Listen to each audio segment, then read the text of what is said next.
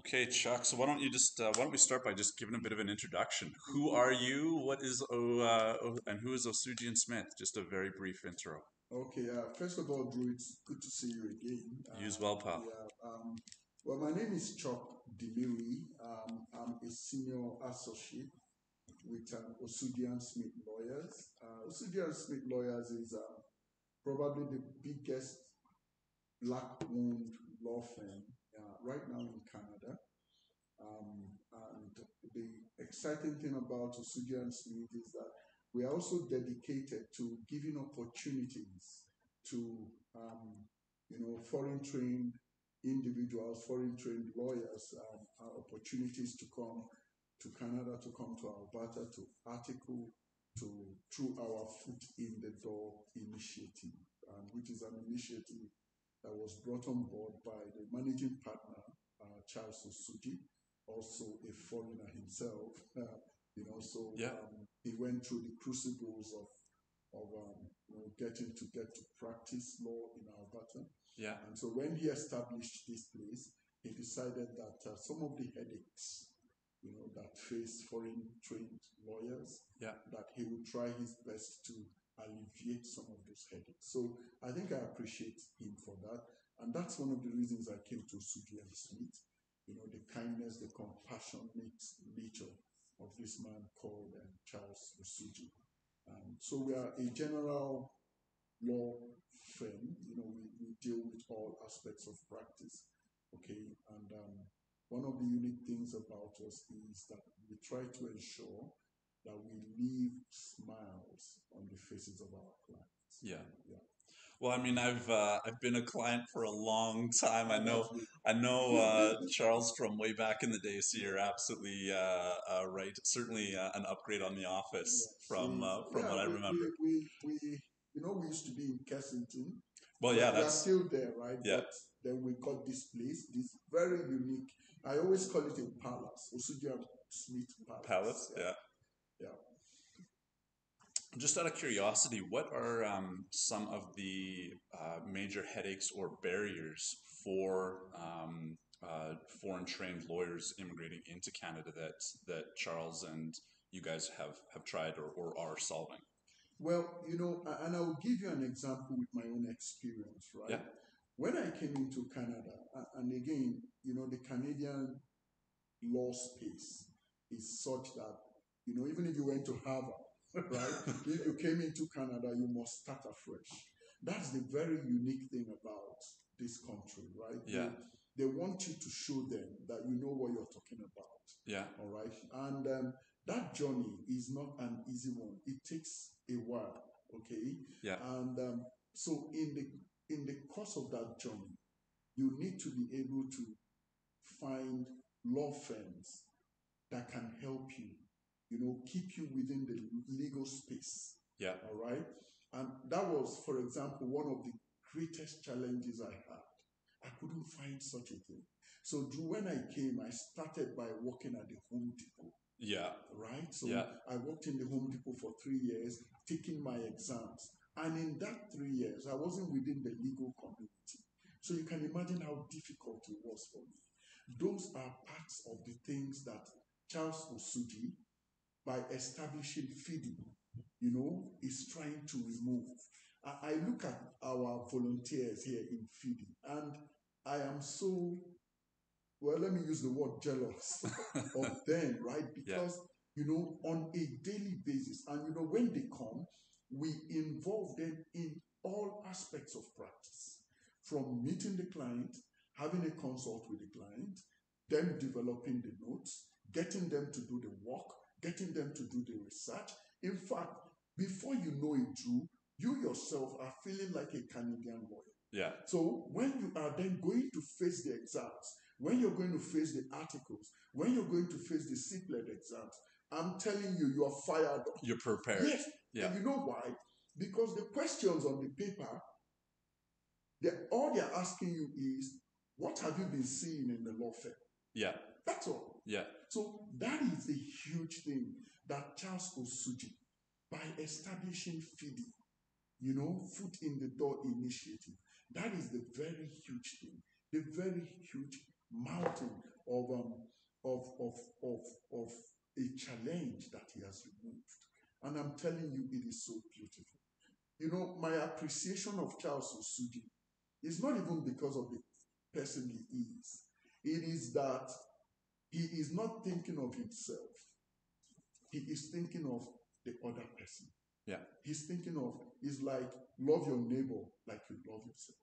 Yeah. Charles loves his neighbor more than he loves himself. Good. It's a good philosophy that pays, right? It has returns to it. Yeah. More ways than one, right? Yeah. It's interesting too, because just on that note, it has to be empowering in a multitude of ways, right? Like you now get exposure right away. You're like you obviously got into law for a reason, so you're passionate about that. So Yeah. to come to Canada and have to work at Home Depot just must be It was hard mentally. Yes, but I also am grateful for my experience at the Home Depot, and I'm not trying to in any way reduce the value of that experience to me. Yeah. All right, or to my life, or to letting me know what living and existing in Canada is all about. Yeah. Right? Yeah. No, absolutely not. Right. It doesn't. You're right. It's not meant to knock the experience, but you came here wanting to express and show a skill set that you had, right? So it's nice that you've now got a pathway to do that.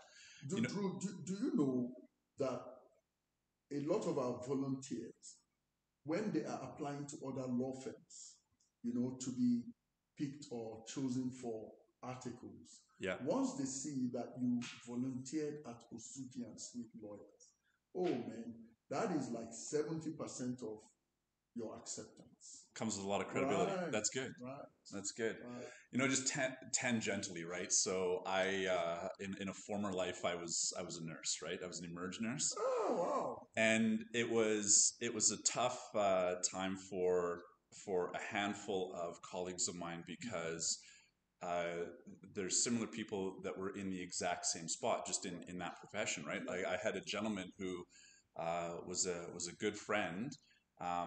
Immigrating into Canada, was a cardiologist in his home country, and had a tough time even getting into a nursing program here. So anything that helps establish sort of a better bridging program, so that anybody from outside of the country can utilize their skills, I think is a huge asset and benefit. Very huge asset. Yeah. Very huge. So, okay, well, we've got a slew of questions to go through. Okay. And I was thinking, why don't we start on the real estate side of things that sort of works well with a number of the clients that I've got, and we can kind of transition from there. Okay. But what types of legal issues do real estate lawyers typically handle? Well, so first of all, you want to be sure that when your client approaches you, a real estate transaction, okay, you want to look at the documents that come with that transaction. You want to look at the contract. You want to look at the terms of the contract. You want to look at whether this individual has qualified for financing. You want to look at when the lawyer on the other side writes to you, are there trust conditions attached to the documents that are being sent to you? For example, there might be an inspection of the property, okay, and this hasn't been done or that hasn't been done. There is what we call holdback, right? And so a holdback is the other lawyer saying, look, this hasn't been done and that hasn't been done, okay? We would want you to hold back $10,000, for example, for the repair of such a thing, okay? And so we are going to release the funds to you on the trust condition that you do that holdback, okay?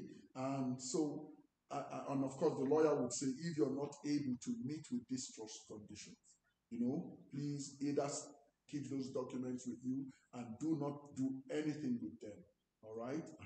And then you find situations also where, and this happens to be true, right?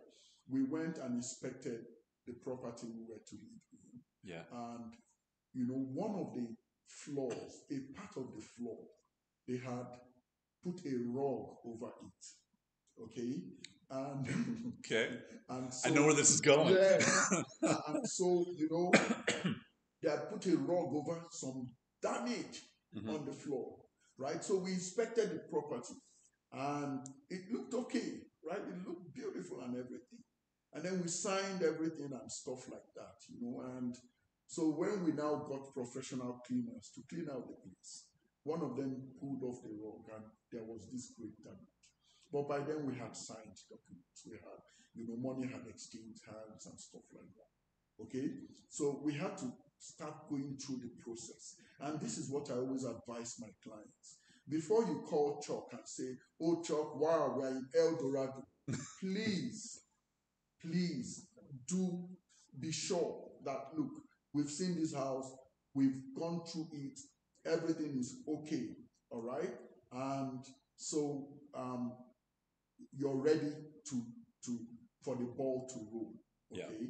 Because it's always a difficult thing when after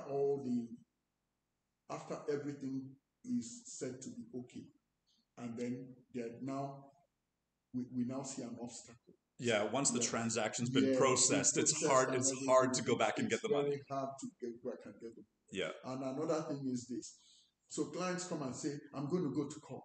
I'm going to go to court. And I say to them, well, going to court is time plus X. Yeah.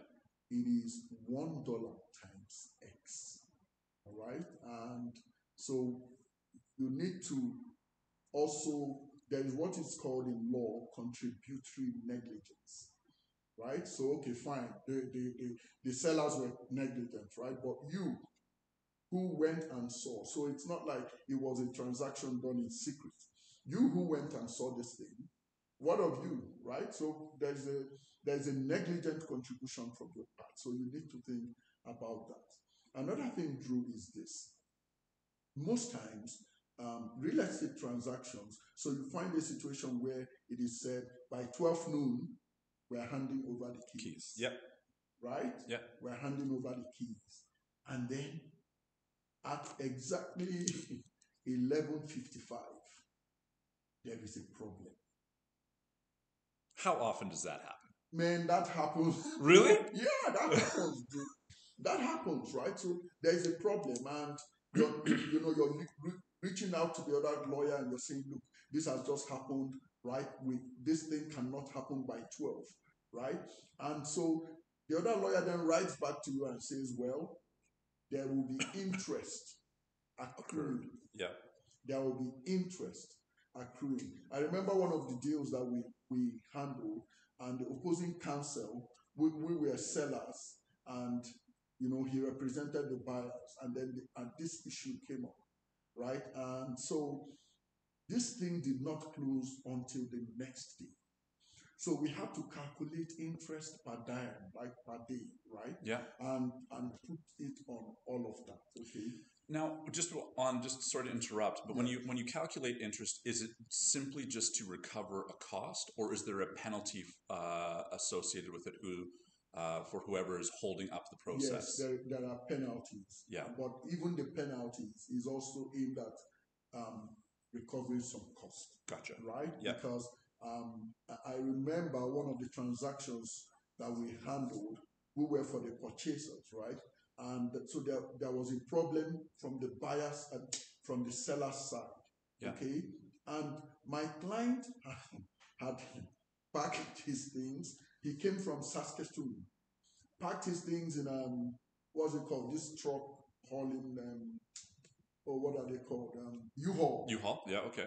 Packed his things, and so what was anticipated was that immediately he came in.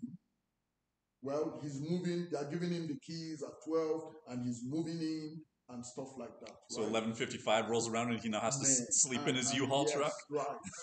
So that became the problem. An issue, yeah. Yes. So, and this didn't materialize until the next day. Yeah. So he had to incur hotel costs and all of that. And so we were letting the opposing counsel know look at what's happening, right? We sent in the hotel, whatever, the receipts and everything, and we said, look, there needs to be a holdback of this amount, Yeah. right? And then let's talk about recouping all that, where luckily the guy said, okay, don't worry about the inconvenience, but money I've spent, I should be able to have yeah, back. I should Yeah. be able Yeah, to that's have it fair. back. Yeah. So those are some of the problems that we see in real estate through, and when these issues are happening, it's per minute, per minute, per minute. So you're not even at rest. Yeah. I'm telling you, like you are. The other lawyer is writing, you're writing, the other lawyers, you're going to your real estate team, what's happening? There's always a sense of You're calling urgency. the client. Yeah. The client, oh wow. It's but when these transactions fall through, Yeah. and the client sees how much you have committed to ensuring that his position is protected. I think that essentially that's what Osuji and Smith is about. Yeah. Letting the client sees your the efforts that you've put in. Your commitment to ensuring that their rights are protected. So I want to talk about negligence in a moment because I think that's sort of a good lead into another topic. But for a new home buyer or a realtor or even just a regular home buyer, is there certain things that you would advise that they do to prevent these headaches from even occurring? Okay. So, one of the things, so it's not everything that is in the jurisdiction of the lawyer. Yeah, so right? true. Yes, so true. It's not everything that is in the jurisdiction of the lawyer. So some of these problems are problems that arise outside of the lawyer. Yeah. Okay. But again, and I'm not boasting here, but because we're Osuji and Smith. You boast, man. Boast away. But because we're Osuji and Smith, right? Yeah. What we try to do is we think outside of the box. Yeah. Okay? We think outside of the box. So I call the realtor and I sit with the realtor. I say, look, this transaction, what is your forecast about it? Are there any issues likely to arise? These people, have they gotten approval? Have they been financed? Right? Is there any problem going to arise from the finance person? And I call the clients. I say, look, who are you going to for financing? Is there any person we can speak with? All right? And then we call the person. Drew, those are not the lawyer's duties. No, right. And that's something part of your practice that you guys just do. That is what we have developed in Osuji and Smith. Right? We call the financiers. We say, look, we represent these individuals. Do you people see any problems with this financial thing coming up, right? And then we discuss with them, and they say, well, no, this and this and that, right? And then I go back to the realtor. I say, look, have you seen this house? Have you looked at it? Okay. I call the client again. I say, look, when you are ready to buy this place, do you have anybody who is a professional inspector? Somebody who will go and inspect this property and let us know what the state of this property really is. Do you have such a thing? And then, oh yes, we have this. Or if you don't have, there are people we use. Yeah. All right? We can call them. We can arrange with the other lawyer, the realtor on the other side. The inspector can go and look at the place. All right? So we think outside of the box, but we try to as much as possible. And it's not possible to be 100%, right? But, if you as much as do 90%, right? Yeah. Well, I think you're emphasizing that there's a couple of additional steps that can really help to mitigate risk, right, and also provide good service. Good, right? And provide good service, right? Yeah. And then prepare everybody's mind. Yeah, I think preparing everybody's mind is a really good point. I mean, I do doc reviews too, not from a legal perspective, right, but reviewing of the finance to try and evaluate the quality of Good. the asset, Good. right? And you're absolutely right. There's a lot that you can do, just small bits of information that you can give that really adds a ton of value, or by making a couple extra calls Good. really helps Right. solve And any Drew, let me, issues, let right? me tell you one more thing. So when you come to us and when you say, Chuck, I've seen this property and I'd like to buy it. Yeah. All right. We get the address, we get the owner's listing. We do what is called a land title search. Yeah. We look at, so when we get the land title certificate, we look at encumbrances, registered encumbrances against title. We look at the easements. We look at, are there secondary finances on this thing? Are there lines of credit? Are there home line warranty loans and all of that? We look at all those things. And we call the client and we say, hey, look at this, look at this, look at this, look at this. All right? And well, usually when these transactions take place, the first things that are paid out are all those registered encumbrances. Yeah. Right? But you need to bring that to the attention of the client also, so that he doesn't think he's walking into El Dorado. Yes, yeah. He knows that look, there are these problems on this title, right?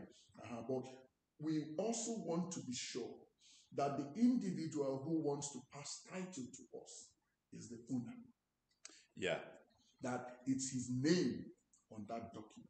Yeah, because there's a couple of critical ones, right? Yeah. The one that you mentioned, and then you also, I assume, pull an estoppel certificate, right? That's another critical one, right? So you want to be sure that the person is the owner, and if you see two names on the title certificate, then you know that perhaps it's husband and wife, perhaps they are co-owners. No marital relationship. Maybe two friends who bought a property. All right. So when the documents are coming to you, you need to be sure that those two names are represented. On all those documents. So that's the title. Do you mind just describing a little bit about the importance of the estoppel certificate and then any other relevant documents involved in a real estate transaction? Yes. So sometimes these transactions, right? In order to protect both the buyer and the seller, right? There needs to be mechanisms put in place, right, to ensure that if any warranties, if any promises are made, if there are any agreements, right, protecting the rights of the parties are reached, right, that one of the parties does not now go back, right, on that promise or on that agreement. Yeah, they're not reneging. Right. Yes, you can renege on what you have, right? Yeah. And so when an estoppel certificate is issued, it is issued to ensure that, and that certificate will contain terms to the effect that, hey, if you go against this, if any one of you reneges, because Drew, a contract, when people enter into a contract, they have adjusted their positions. Yes. Based on a certain set of facts. Yeah. So when I've adjusted my position and then you then adjust yours based on what we have agreed, there must be some safeguards. Okay. There must be some provisions that say, well, if this happens, then this is going to happen. Okay.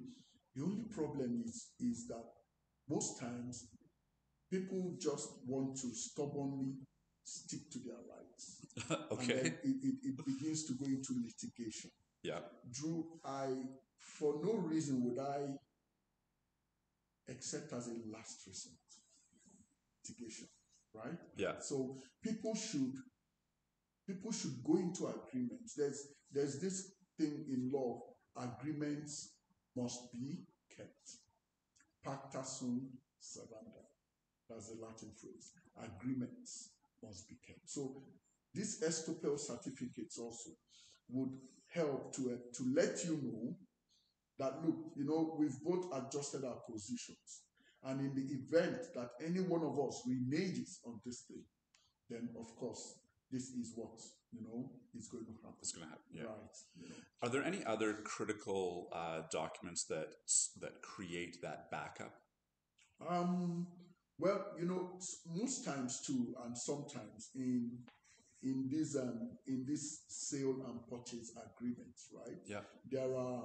There are sections of it, right, that let you know that if and this is one thing we do too, right? When we get these sale contracts or when we get the transaction contracts, we go through it with the clients. Yeah. Right. We don't assume. I don't like asking clients, "Have you read this?" I don't like it. I will bring you in, sit you down, and we will go through it together. And then I will show you any penalty clauses. Because part of your function is to summarize that critical material, yes. And they might also be looking at a document that they don't fully understand. Good, right? Good. So you need to explain what these wordings are to them, right?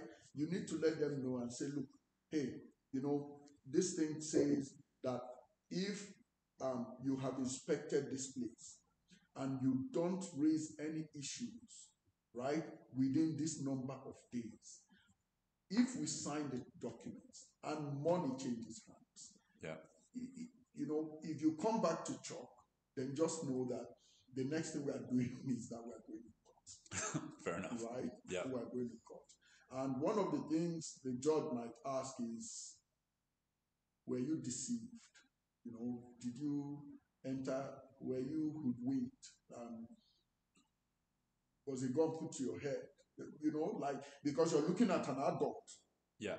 And you're asking, how did you do this? Right? You got into this contract. You signed it.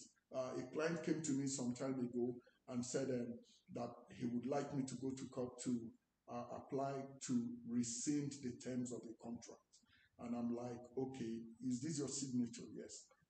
All right. He said he didn't get legal advice. I said, okay, the person you signed it with, did he get legal advice?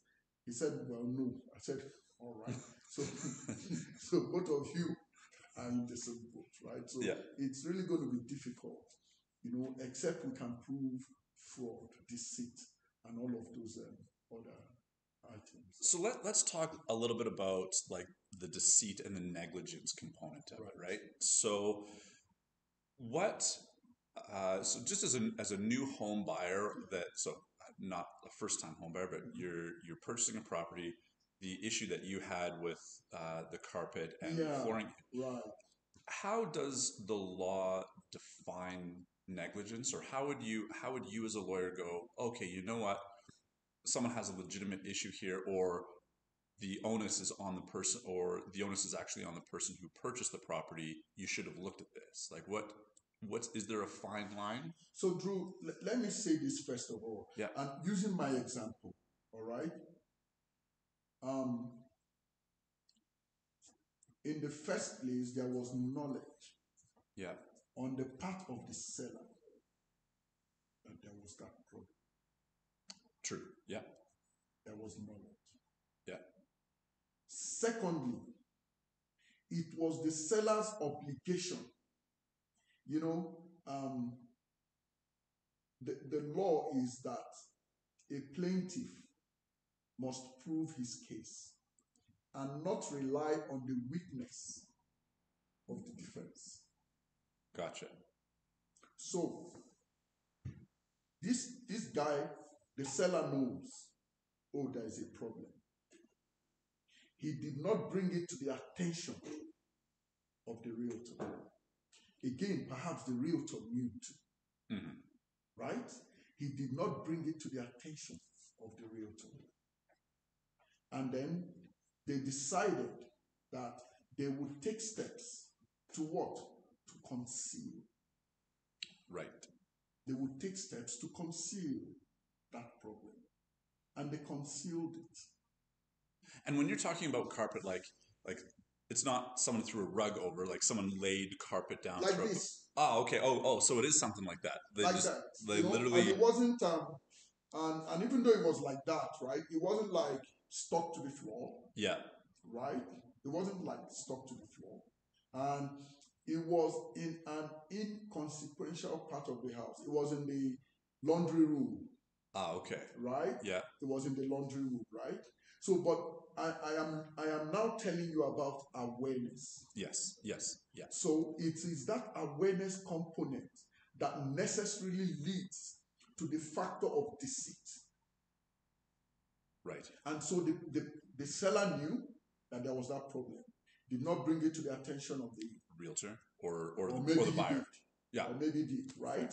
Fair. Did not also call the buyer's attention to it. So the buyer, you should not then rely on, oh, after all, you went and inspected the house, right? You should ask yourself, first of all, did I know?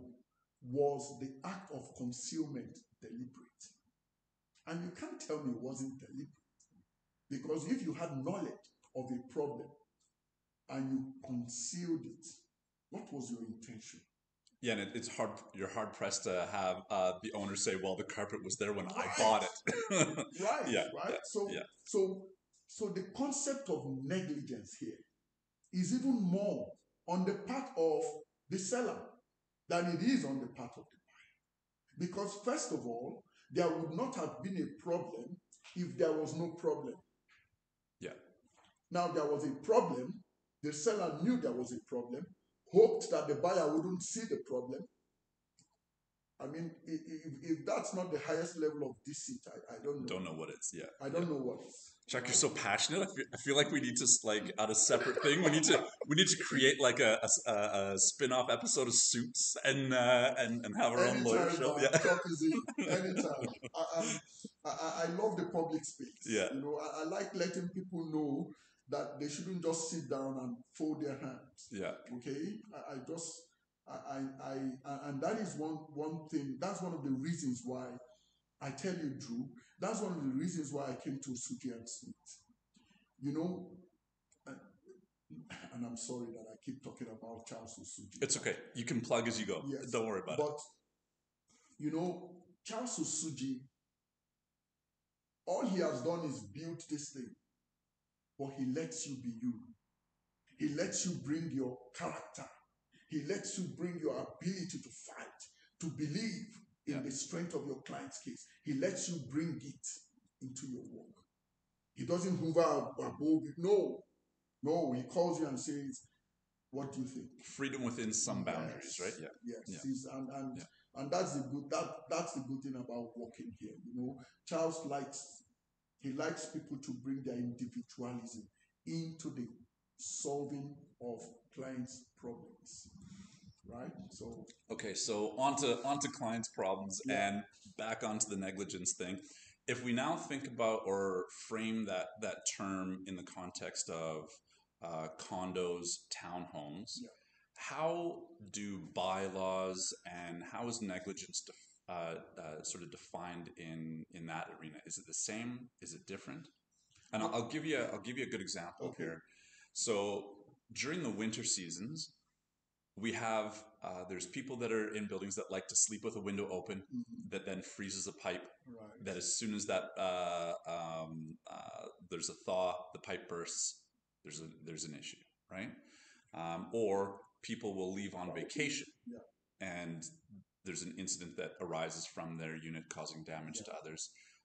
What determines negligence in those types of cases? Okay.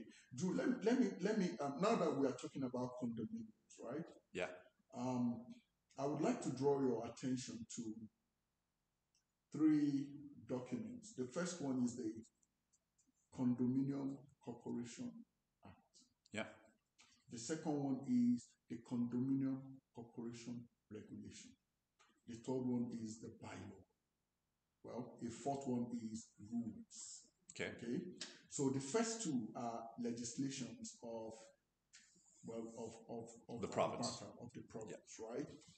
The Third one, the bylaw, is do's and don'ts of the corporation managing the condominium property. The fourth one, rules, are rules that have been promulgated by the board. Yeah. So the bylaw is by the corporation. The rules are by the board. Okay? Now, when you apply to have a share in the common factor of the corporation, so it's like shares, right? But they're common factors of the corporation. When you apply and it is approved and you get your mortgage and buy a condominium space, by law, you should be given a bylaw. Yeah. You should be given a bylaw. Now, it is not the duty of the board of the corporation to read the bylaw to you. No, it's your duty. Yes. It's your duty to read the bylaw, find out because upon that document being handed to you, it's like, your phones, when you want to get an app or get something, they say agree or not agree. Yeah. This is your acknowledgement that you will follow those. And the courts have held that I agree. Yeah. Is binding on you. Yeah. Okay, good. So when the bylaw is handed to you, that is your I agree. You cannot come later and say, oh, I didn't know this was provided in. All right? They should not even tell you go and seek legal advice. It's not you people are not in contention. So when you get the bylaws provide for, there is a corporation, a condominium corporation that I'm reviewing their bylaw right now. Okay. And one of the things I've put in there is that this bylaw being given to you is your consent to and your acknowledgement of having read, having understood, and having agreed to be bound by the bylaws. So in these bylaws, there are provisions for, so some of the bylaws refer to rules. So the rules would then say, perhaps if you're living in winter, do this, do that. If this is, setting out how to take care of common properties.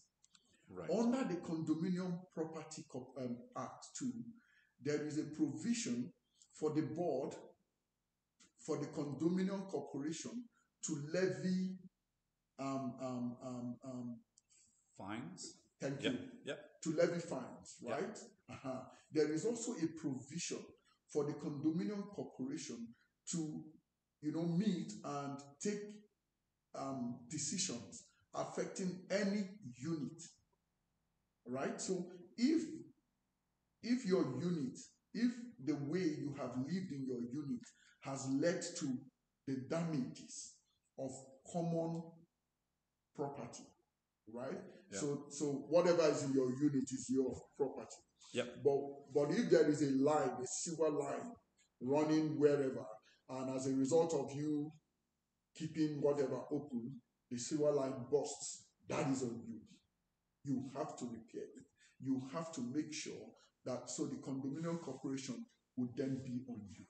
And then again, that imports the concept of negligence, right? Because, if Drew, we live in Canada, okay? Yeah. And except if I came in today as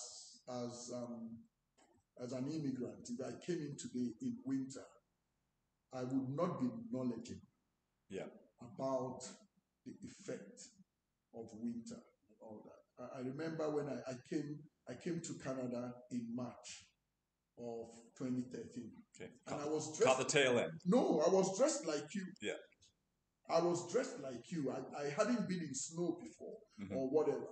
So I just took my bags and walked out of the airport. and then the cold enveloped me. Oh my God, I ran back. No, I ran. I'm sorry, but I like the cold enveloping me. This is a cold day outside, and this yes, is me. I So ran back yeah, into the airport. So yeah, except you say, yeah, "Oh, I'm just an immigrant who is coming now," I don't know. You know, there is general knowledge about what happens in winter, yes, about the effect of winter on materials, on things, right? So what you've done is not wear and tear. that's correct. It's not. It's that you've deliberately done something to damage, right? So that is negligence. That is negligence on your part for which you should pay. And is so is what you're saying that the bylaws at least have to acknowledge or define what was is negligence, or is that already No, defined in?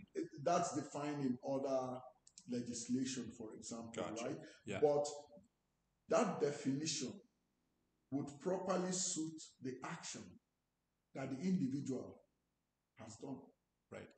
And just on the thought of common property Yeah. damage, that doesn't have to be a physical damage. Someone like the condo corporation could suffer a just a fiscal loss in something. So there's a good example that I had arise a while back, and that was one of utility costs. So it's a smaller property, and utility costs are paid for by the condo fees, right? But an individual in one unit had a running toilet.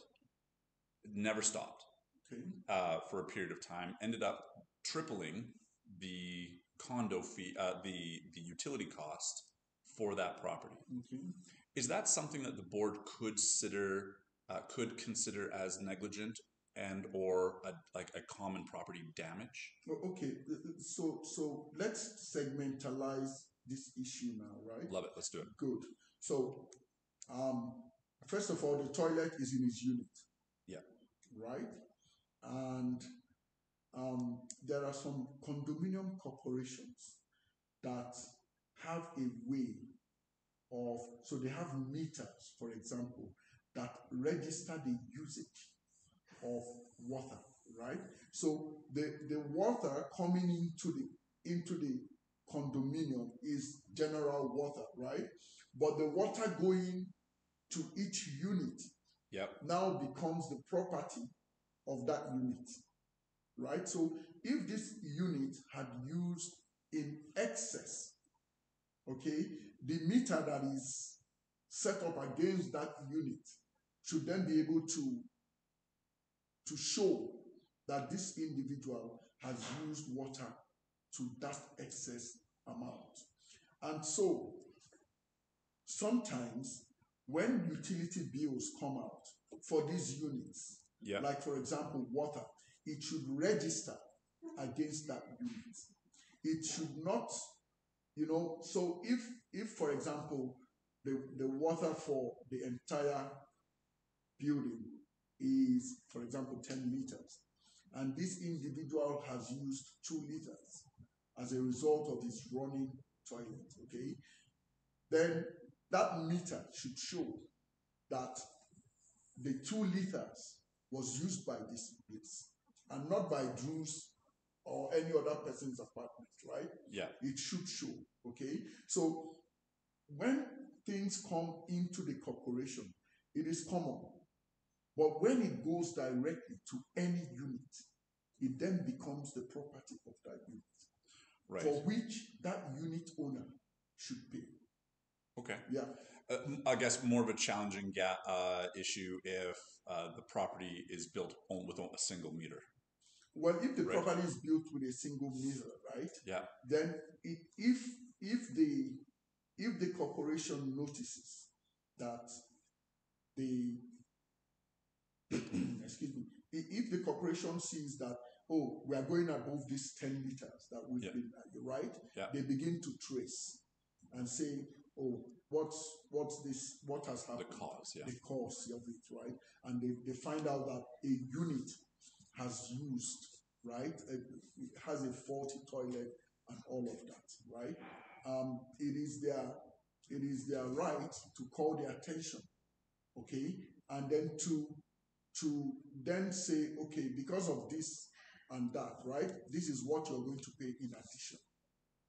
Right. Okay. This is what you're going to pay in addition. And you know, it's And so that unit owner doesn't have a good position, or is probably not correct if they say, well, I pay utility costs. This is just my utility cost. No. You see, you are also bound not only by the bylaws but the act and the regulation Okay. to ensure that the private properties consisted in your unit are functioning properly. Gotcha. And not to let it fall into disrepair in such a way that it begins to affect the rights of the other people. Yeah. You understand? I understand. Yeah. In such a way that you begin to, so he can't say, oh, this is in my property. Well, it's in your property, but what's happening in your property is now beginning to go outside. Yeah. Right? To affect the quiet and peaceable enjoyment of others of their own rights. Right? Okay. Yeah. And again, let me say this. Under the law, under the Condominium Corporation Act, if the corporation levies you and you don't pay it, in a general meeting or in a meeting convened for you guys to vote, yeah, if you haven't paid that thing 60 days prior to that meeting, you will not vote. If you send a proxy, the proxy will not vote. So you've sort of you've lost your power. You've lost your power to vote. Yeah, to vote. Yeah, to vote. Yeah. Still have other powers. You can attend, but you won't vote. Yeah. Okay. Just on this general theme. Yeah. What then about and we're talking about disclosure, negligence. What about documentation? If we could just maybe circle back to that a little bit again. So when you go to purchase a property, there's a list of documents that you can obviously request to have reviewed and looked at, right? That a prospective buyer can have looked at. But at times there is not a formal or complete document. So something might be in a draft form or not approved by the condo board. What obligation do they have, or does the condo management company have, to divulge that information or provide that information if it's not formalized? Well, so let me take a bylaw for example. Sure. Yeah. Let's take a bylaw. It is the prerogative of the board to vote amongst themselves for the bylaw to be amended, for it to be repealed. So that's personal. That's the board, right? Yeah. After that, if there is, like the bylaws I'm amending now, right, for a certain board, right? After this amendment, I send it to the board, and then the board reviews it. They point out this, point out that, point out this. They send me their questions. I have a meeting with the board, and then I explain. I say to them, oh, section this of the Condominium Corporations Act did that, right? And so in all of that back and forth, it has nothing to do with the owners. Okay. In all of that back and forth, it has nothing to do with the owners. Now, the condominium board and I agree, finally, is a document is brought out. You see, at the stage of all of that drafting, you can't give it to an owner.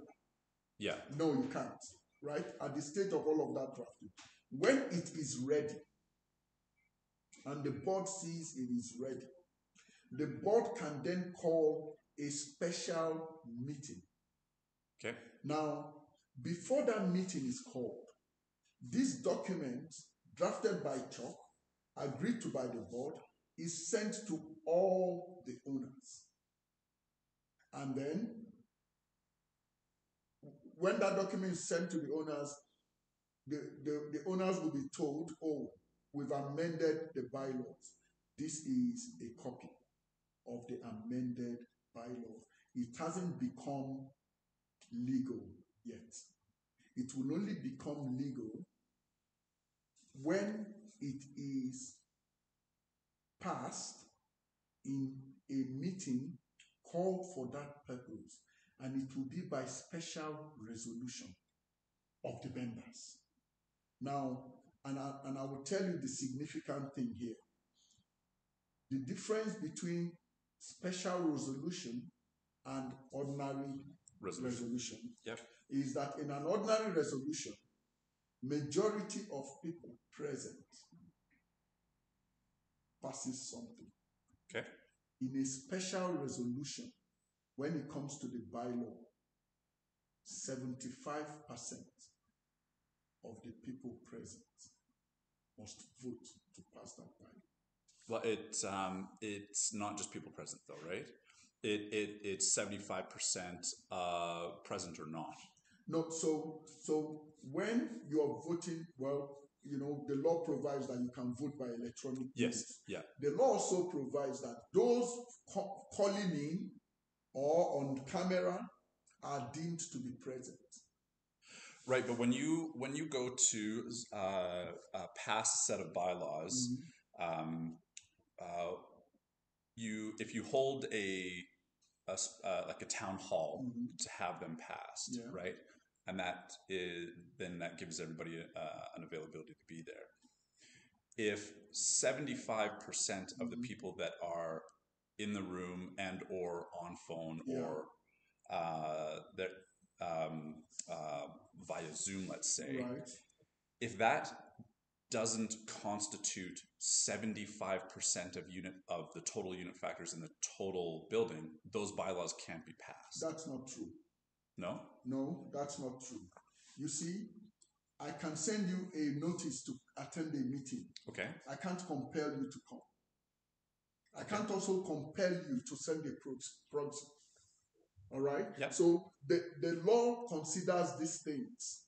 So the law says 75% of those present, not 75% of the unit owners. But bylaws say that, and so does the act. Any bylaw that provides that, and you see, this is where the lawyers come in. Okay. This is where the lawyers come in. Any bylaw that provides that, any bylaw that is inconsistent with the terms of either the act or the regulation is void. Any bylaw, the terms, if there is a section 35 in the bylaw and it is inconsistent with any of the terms of the act or the resolution, it is void. If the condominium corporation, if the board makes a rule, you know, I had defined rule, this act, regulation, bylaw, rule. If the board makes a rule that is inconsistent with the bylaw, the rule is void. If the corporation makes a bylaw that is inconsistent with the act or the regulation, the bylaw is void. So any bylaw that says that the entire unit members must be present, that bylaw is void. Why? Because the law, the Condominium Property Act, says 75%. It is well defined. It's 75. It's well defined as 75% total unit factors and total percentage. 75% of those present and voting. 75% of those present. Chuck, we may have opened up a Pandora's box here. I'm gonna want to know this one a little bit more and dig into it. I wish Joshua. No, it's okay. It's okay. No, I could just get the law for you and read it out directly. Sure. Well, okay. Well, we'll move on. But yes, I am so curious about this one now. Sure. So curious. How about for new homes that are built and new condos and warranty-related issues? Have you ever dealt with concerns or any litigation around new warranty or warrantable issues? Now, Incidentally, there is this legislation that it's called the New Home Warranty Act. Mm-hmm. All right, so it provides for incidences or things that those who are buying new homes, right, are entitled to. So there are some warranties, right, that come with, the fact that somebody is a new home buyer, and I go back to that example of me buying a home, and right. So um, under the new home warranty or new home buyers warranty act, right, things like that will be talked about. Yeah. That you don't deliberately deceive somebody who is a new home buyer. There are warranties, there are sections that speak to one, you are assuring this new home buyer that you have the legal capacity and the legal right to do what you are doing. You are assuring this new home buyer that, look, when I say this house has this number of columns or that number of that is what it has. You are assuring this new home buyer that this wall that I've set up is built to last 15 years. Yeah, okay. Right? And stuff like that. So there are assurances in that act for which, if it is discovered that those assurances are not true, then there are penalties. Yeah. Okay, there are penalties. Okay, so when a new home buyer is coming to present himself, to enter into a transaction with you need to know that you, as the person, the condominium, well, first of all, let's even take a situation where, well, the land has been acquired. Okay. The developer starts to develop, right? And when the developer registers the plan with the land titles, the registrar of land titles, right? The developer is meant to constitute an interim board. An interim board. That board will be changed after the place has been developed, okay, and they have a bylaw, and the bylaw is registered, okay. That board will be changed after that, because then they have to hold what is called an annual general meeting, all right. That board will be registered. So when the developer is developing, and after developing, people begin to come to show interest in that condominium property, right? Mm-hmm. The developer is under an obligation, full disclosure, under an obligation to let you know the specifics of this thing. This is how we've built it. These are the materials that we've used. In essence, he is guaranteeing that, look, I have built this thing to Canadian, what's that word? I'm sorry. To Canadian building standards. To code. Yes. Yeah. To code. Yeah. Right? I've built it to code. All the materials I've used. Because, man, if I buy a condominium property and within 2 weeks, right, the wires are burning up inside this thing. Yeah. Right? I mean, and the problem here is, at the end of the day, you might have to go to court to protect your rights, right? Yeah. But there is a legislation that protects you as a new home buyer. There is a legislation that protects you as a new home buyer. Okay. Okay. Yeah. Perfect. Why don't we take a break there? Back from our break, took a few minutes just to top up our coffees and more importantly, to actually get documents because I am very curious on this passing of bylaws. Yeah. So, Chuck, walk us through. Okay. So, and I'm going to give you a real life example. Please do. Good. So Chuck is approached by Drew, who is a member of the board the board of a condominium corporation. Okay. Excuse me. And Drew says, Chuck, we want to amend our bylaws. And I say, okay, is there an existing bylaw? You say yes. So give it to me. And so one of my obligations is that because it's there in the law, the Condominium Property Act, that these bylaws must be amended along the terms of excuse me, I don't know why. Excuse me, sorry. The bylaws must be amended along the terms of the Condominium Property Act and the terms of the Condominium Property Regulation. Okay. So I take the one you've given to me, and I look at it, and I go to the Condominium Property Act. I pull up the Condominium Property Regulation, and then I begin to amend. At that stage, the unit owners are not involved. Correct. Yeah, and we summarized that before. Right. Yeah, exactly. Yeah. It is the board and Chuck. Yeah. So I do the first draft. I send to the board. The board look through, they note their questions and stuff like that. They return it back to Chuck. Chuck does the amendments.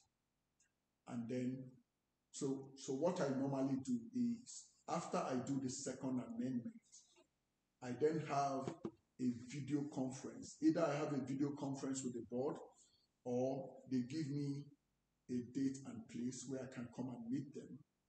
And then, we look at, the current one I'm amending. One of the members delineated a certain part that had to do with external walls and this and this and that, and he said it wasn't provided. It wasn't a part of the condominium, whatever, corporation's obligation, right? Okay. So I drew their attention to the provisions of the new home buyer's warranty, to the definition section, and I showed them there and that's why I said to you that is an act that also affects the Condominium Property Act and the regulation. Okay? So I satisfied it. So along the process of amending, I meet with the board, I answer questions. When we now agree, the board and Chuck, when we now agree and say, okay, we're now ready, okay? To pass the bylaws, or to try and pass them. We're now ready. Okay, we're not ready. Okay. We're now ready to present it to the owners. Okay. Mr. Secretary of the Board, issue notices to the board members, issue forms, and these forms should contain proxy forms. Okay.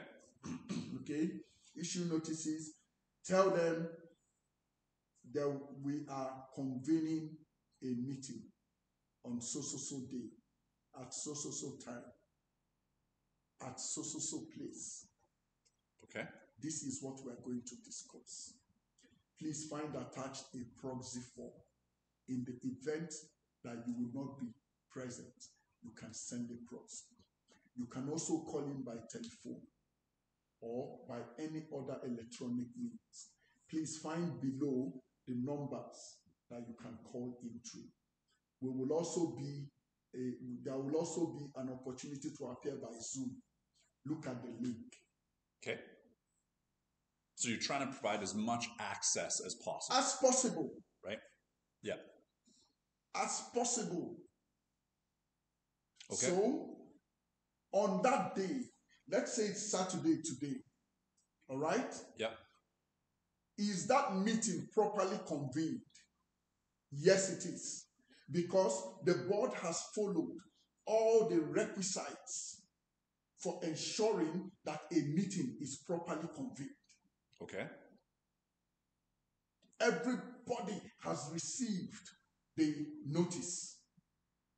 Drew, the board cannot be held responsible if you decide not to come, if you decide not to send a proxy.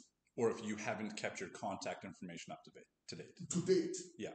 Or if the board had earlier issued a penalty against you. Yeah. And then you didn't pay 60 days to the convening of that meeting. You didn't pay. Yeah. Okay. Then you can't vote. You can attend. Okay. But you will not vote. And if you send a proxy, the proxy will not vote. Because a proxy is you. Right. Right? Good. Yeah. It will be stated in that notice that the reason why we're calling this meeting is to be able to review and pass by special resolution the amended bylaw. On that day, Drew, if 5 people come, the meeting is properly convened. Man. Okay. Okay. The meeting is properly convened. Okay. Which is different from, is there a quorum? Okay. Is there a quorum? So, and I'm going to read out. So when that meeting is convened and people arrive, unit owners or proxies, and they arrive, right? Mm-hmm. Because it is a special resolution meeting, that bylaw cannot become effective except it is passed by 75%. And if you remember earlier, I had drawn your attention to the difference between an ordinary resolution and a special. So ordinary, majority carries the day. Okay. But special, that majority must be not less than 75%. Of votes and unit factors? Of those present. Right. But those and those present include those who are on electronic means. Absolutely. But Drew, but no pedestrian will attend that meeting. So no. When that's not what I'm asking, right? So but if you read that bylaw, though, there's two pieces that need to be satiated, right? 75% unit factor and listen, and I have it here in front of me. Yeah, please. It says special resolution means a resolution passed. Yep. At a properly convened meeting. Okay. Of a corporation by a majority of not less than 75% of all the persons entitled to exercise the powers of voting conferred by this act or the bylaws and representing not less than 75% of the total unit factors for all the units. Okay. So if a unit owner attends, that is 1. Another unit owner attends, that is 2. Another unit owner attends, that is 3. Okay. Right? 75%. Because everybody who attends, either personally or by proxy, is a unit owner. Correct. So right? that then satiates one of the two variables, right? The next one is, like, those 3 people that comprise 75% might not hold 75% of the unit factors that are in that room. That is why we talk of quorum. Okay. That is why we bring in quorum, right? Yeah. That is why we bring in quorum. So if Drew comes and Drew has maybe 15%, right? But hold on. Yeah. Let's even talk about, let's approach it from your argument. Okay. Right? Let's approach it from your argument. Yeah. Supposing Drew has 40% unit factor. Correct. Yes. Okay. And Vincent has 40% unit factors. Two of you then become 80%. That's right. And so the question then arises, if there are 17 people meant to constitute a quorum, will that thing pass just because two of you attended only? And two of you constitute more than 75%? And the answer is no. Right? It will not. Because you need 75. Right. But so my point is in the reverse as well. If 75% of the people vote in favor of it, but Vincent and I do not, and we constitute 80% of the unit factors, it too does not pass. One thing I've seen in my experience, Drew, is this, that these unit factors are equally divided. But they're right? So they are, so you're right. There is a very narrow range in how they're divided. But if you look at a lot of larger buildings now, you will have a business ownership that will purchase, say, 30 units in a building. And now or even more so on new builds, the developer might incorporate a new company and would hold a large number of units that they then rent out. Yes, but Drew. Yeah. If you hold like 60 units, each unit is one. It's just that collectively you hold 60. So when, and I'll give you an example. Okay. When a developer approaches the registrar of land titles, oh, I have land, I want to register it, he is given a composite certificate. Composite, a whole certificate to show that he owns this land. Okay. When he develops that property into condominium sections, right? Okay. He will go back to the registrar, who will cancel that his composite certificate. Okay. And then issue a certificate of title to each condominium owner. Okay.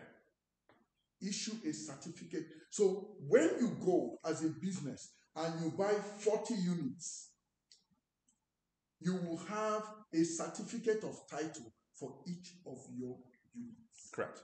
Okay. Okay? Okay, so, I'm with you. Right.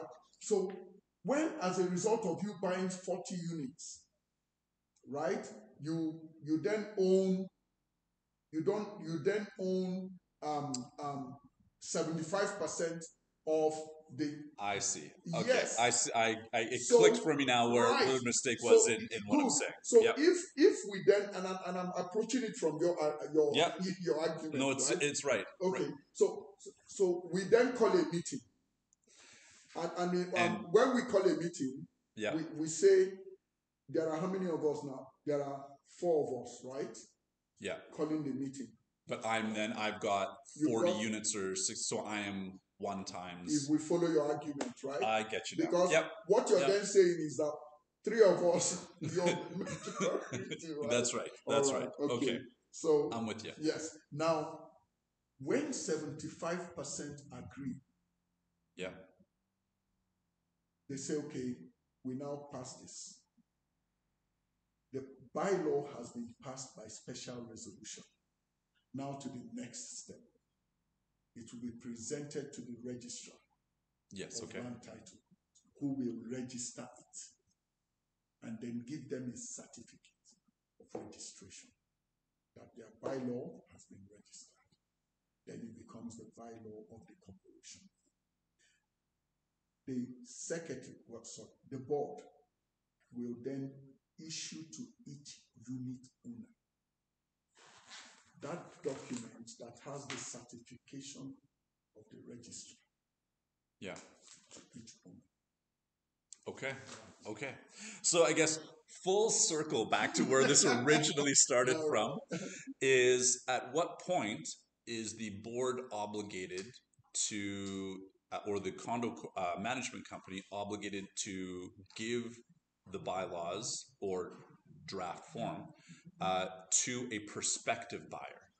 Well, it is, so assuming as I'm amending this, I have 3 amendments now. Yeah. A 4th one is coming too.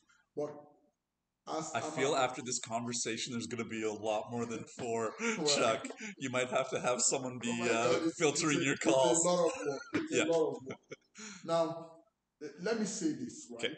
Okay. Until a bylaw is amended, repealed, or changed, what was still is. Okay. So, when a new home buyer is coming to buy, he will be presented with the old bylaw. Well, the existing bylaw. Yes. But you people are obligated, the board is obligated to say to the home buyer, oh, we are in the process of amending this. We are not sure yet of the length and breadth of the amendment. Okay. But when we finally get that amendment, it will also be given to you. Okay? Okay. The home buyer might say, all right, but will my obligations be different in the new one as against the old one? All right? It is also your responsibility to say to them that we anticipate that the amendments will be in line with the condominium property law. Okay, with the act, right? So yeah, well, okay. Even if you can't remember the act, yeah, fair enough. Just say the condominium property law. Okay. And we advise you, perhaps, to seek legal advice. Okay. Yeah. Okay. On this, just to finish up this thread in this vein, yeah. For documents of lesser significance. So we're not on bylaws now, but say we're doing a reserve fund study. While we're on this vein of meetings, right? Good. I want owners of condominium units to know that, so it's not only the board that can convene a meeting. Perfect. Yes. Talk about this and then we'll move on. Condominium unit owners can request in writing. Okay. So you request in writing for the convening of, it's called a special meeting. Yeah. For the convening of a special meeting. But those convening must not be less than 15%. Okay. Of the unit owner. Pardon me, I've had too much coffee okay. now. So let me just finish. Okay. Yes. It must not be less than 15% of the unit owners. Okay. That is 1. 2, you must let them know why you want them to convene that meeting. So the reason for your request must be written in the notice to them, to the board, right? 3, they must, within 30 days of receiving that notice, convene that meeting. It's not May. They will, within 30 days of convening that meeting, of receiving that notice, convene that meeting. Okay. Yeah.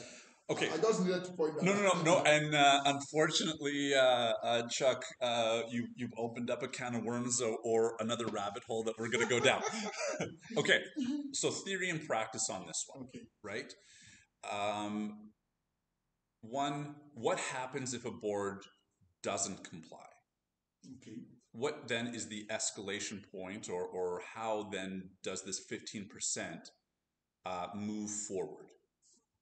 Okay, so you know, there are there is a power contained in a vote. Okay. All right.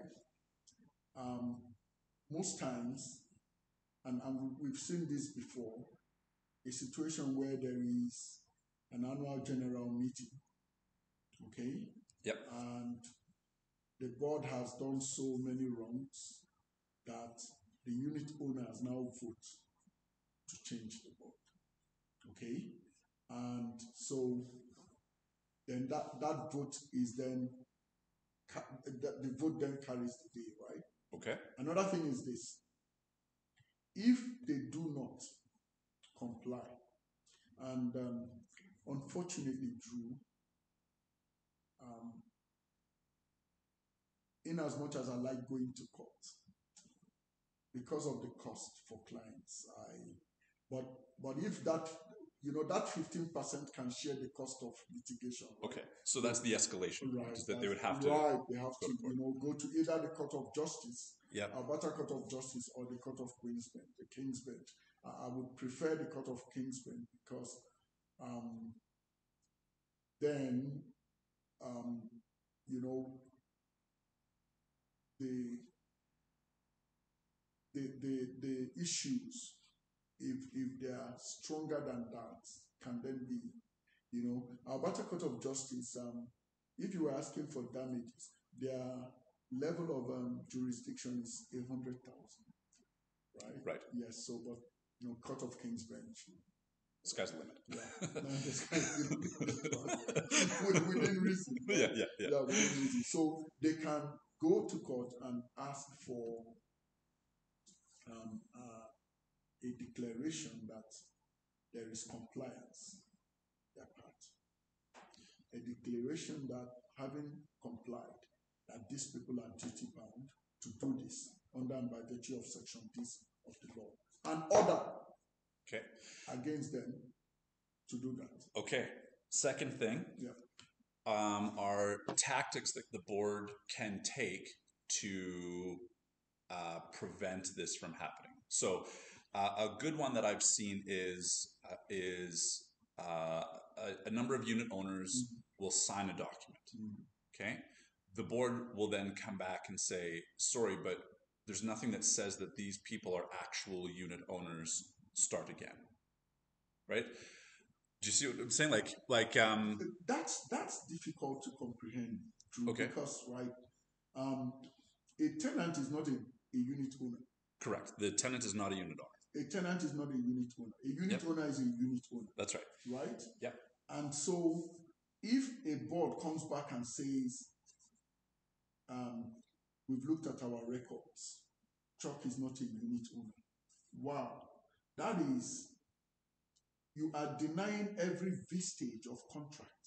No. Sorry. I may have not articulated myself properly here. Okay. Say the board. So a tactic is trying to ensure that those that are trying to call for this meeting go through a very specific channel, and I don't think anybody really knows what that channel is. Drew, there is no channel. There is no barefoot trail. Yeah. No. So okay, but let me finish this time. No. Let me finish. No. My time to finish the question. Okay. So. What channel? The law says... I know. You let me add some context, okay. Right? So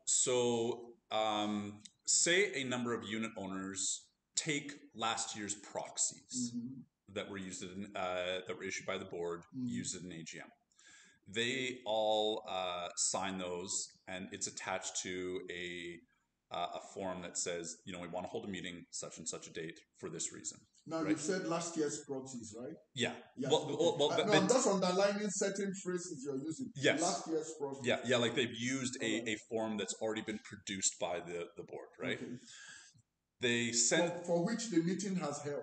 That's right. Okay. Yeah, right? I'm just shooting down certain things that That's right. Yeah, no, perfect. And it's good that we're doing this. Right? All right. The board engages their lawyer, Yeah. and the lawyer says this is not a valid submission because we can't validate these signatures. Please start again. Or unfortunately, we're not going to hold a town hall. We're not going to hold this meeting. Does that even make sense? Drew, if such a situation came to me, Yes. I would simply point them to the law. Mm-hmm. First of all, proxy is for a definite reason. Okay. To use in a definite circumstance. Okay. For a specific purpose. And for a particular time. Okay. Proxy, so we've sent out a proxy. We've held the meeting. Decisions have been made. All right? Mm-hmm. If you guys want anything else, right? And this is why I mentioned that 15%, people, right? The 15% will not include what was signed earlier. Yes. Okay? Yes. Right. That is number one. Number two, although the law provides that a proxy will expire like 6 months after it was made, after the date for which it was published was made, 6 months after it will expire. Or if an expiry date, for example, when I prepare proxy forms for my clients, my condominium corporation clients, when I prepare proxy forms, one of the things I write there specifically is that this form is for this purpose to be used in this meeting, will expire immediately after the meeting. That way, nobody is coming and bringing September proxy to use to influence a decision of the future. Okay? Okay. So and that is why I was underlining certain things you were, saying, okay. right? Yeah. So it's proper. Let me just say it. The lawyer, it's proper for them to say, and this is why, and I'm not lifting up lawyers here, or I'm not advertising lawyers, right? So when they say seek legal advice, this is one of the reasons why you should seek legal advice. So if we alter our question to go to say, how could this 15%, what would be the best way for them to go about properly trying to convene this meeting? The law is clear on that. Okay. Write to the board. In that letter to the board, tell them we want you to convene a special meeting. Okay. This is the reason why we're asking for you to convene the special meeting. The law again says that when the board receives that notice, 30 days. 30 days after that notice, they must. It's not may we, they must convene the meeting. However, you've now raised an issue. Okay. The issue you've raised is this. Remember when I was trying to describe the concept of a meeting properly convened? Yes. I'm also going to say to you now, this 15% are the signatures proper? Are the, do we have within them proxy from last year? Okay. Right? So before we get to the stage of that the board itself has to see whether what they've done is proper. Okay. And what is proper? What is proper is this, that existing now, 15%. Drew goes to unit, gets signatures, and they all agree, 15%. you attach it. You write the names of the people, their unit numbers, the names of the people, their unit numbers. You write, you know, identification, so they know, because the secretary will go to the whatever and say, oh, okay, Drew is there, this is there, 15%. You write to the board, convene this meeting. This is why we are asking you to convene the meeting, including removing a member of the board. Okay. If you don't like a member of the board, if you people don't like a member of the board, so let all owners know that they have the power also to remove a member of the board in a properly convened special meeting. Okay. Okay. And so you've met these requirements, unit number, right, and it's got a signature on the end. What is the responsibility of the board to go, this is a legitimate signature, or is there something that this group needs to do to ensure that the signature that has been signed is authentic? So, and so when I was discussing earlier, I talked about the act, the regulation, the bylaws and rules. Yeah. So the board might have its rules. Right. To say, okay, when we receive something like this, let's check first of all. Okay. Yeah. Because Drew, they must also do their due diligence. Yeah, they can't blindly just say, no, this looks. Yeah. Yeah. They must do their due diligence. Okay. Right? Because the people who have given the notice have provided a list, right? And the list says, oh, Drew number 1. Okay, we have his phone number. Hi, Drew. We are seeing a resolution for us to call a special meeting, and we see your signature. Can you confirm that you signed it? Okay. You signed it. Oh, yes, I did. All right. You call number 2. You call number 3. Yeah. All right. Because if you go and convene a special meeting, and Drew hears about it, and he's asking you guys, wow, how come you convened a special meeting? I didn't sign. Yeah. I said, but you were part of, you signed. He said, no, I don't know anything about it, right? Yeah. So that is impersonation.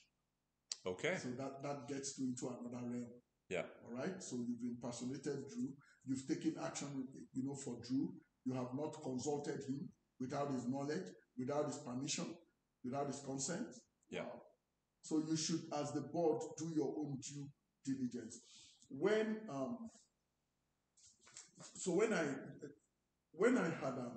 I drafted some rules for a board, one of the boards I represent, when I drafted some rules, right, those rules also, one of the things that I put there is this concept of that every board member must act in good faith. Right. In good faith, there is no perfect situation, but as long as you can show that your actions were in good faith. So when this board you're talking about now went to their lawyer for advice, that was acting in good faith. Right? Gotcha. To be sure that they were prim and proper. Right. That they had their ducks in a row. Okay. Right. Okay. You know what? We have taken up a ton of time. I know that there's a break again pending, and that there's some additional questions that need to be asked by different people. I'm going to stop here. Okay. Thank you so much, Chuck, for absolutely everything. You're welcome. And again, it's I feel another one of these happening in the not too distant future. Drew, I am at let me put it this way, I'm at your disposal. Okay. Because nothing excites us more in Osuji and Smith lawyers, right? Nothing excites us more than letting the individual, the person, know that they have a right, and that this right is protected by the law, and that they have a right to ask that law that protects that right should be enforced. Love it. Yeah. Love it. Okay, we'll pause here. All right.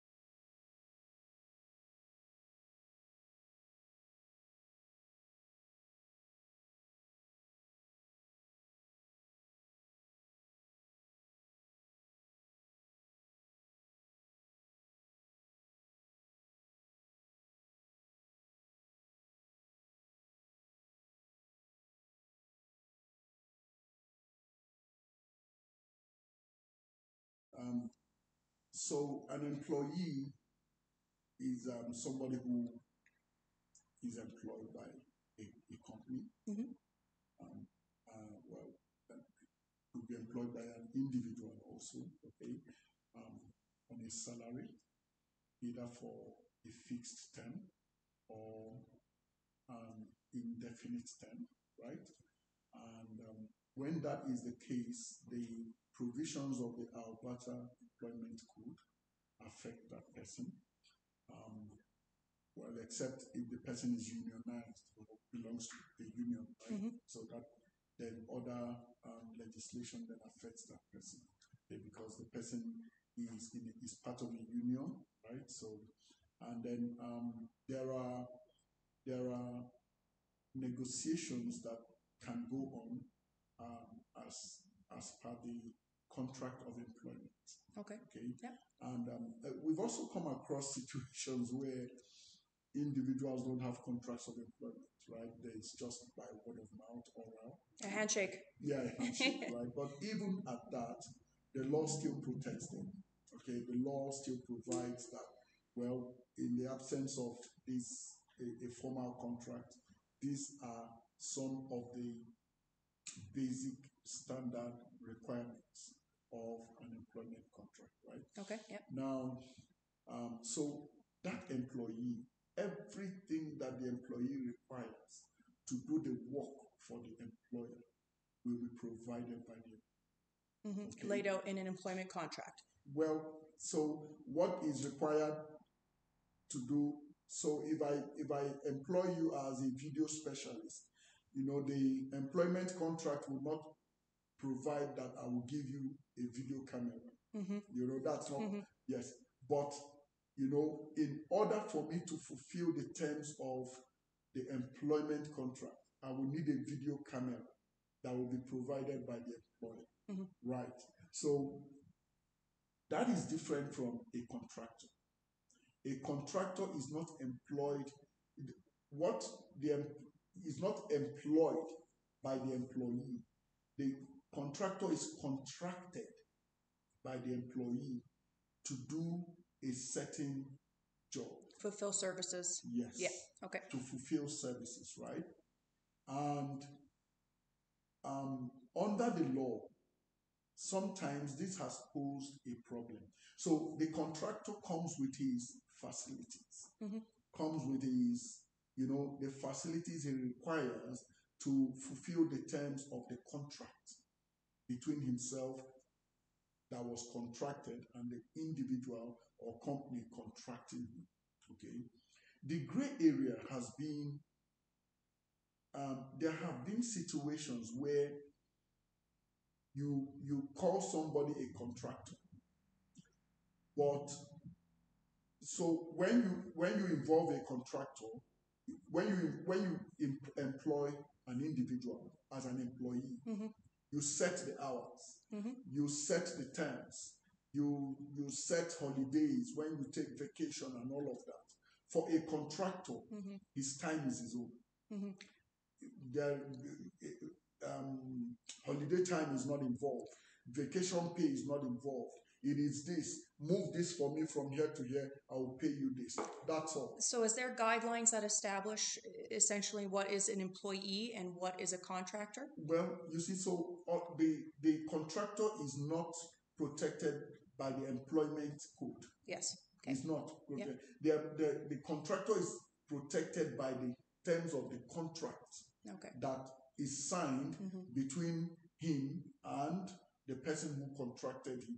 But what I was trying to explain is this, that one of the important incidences of the contractor relationship is that the contractor provides his own paraphernalia for fulfilling the terms of the contract, right?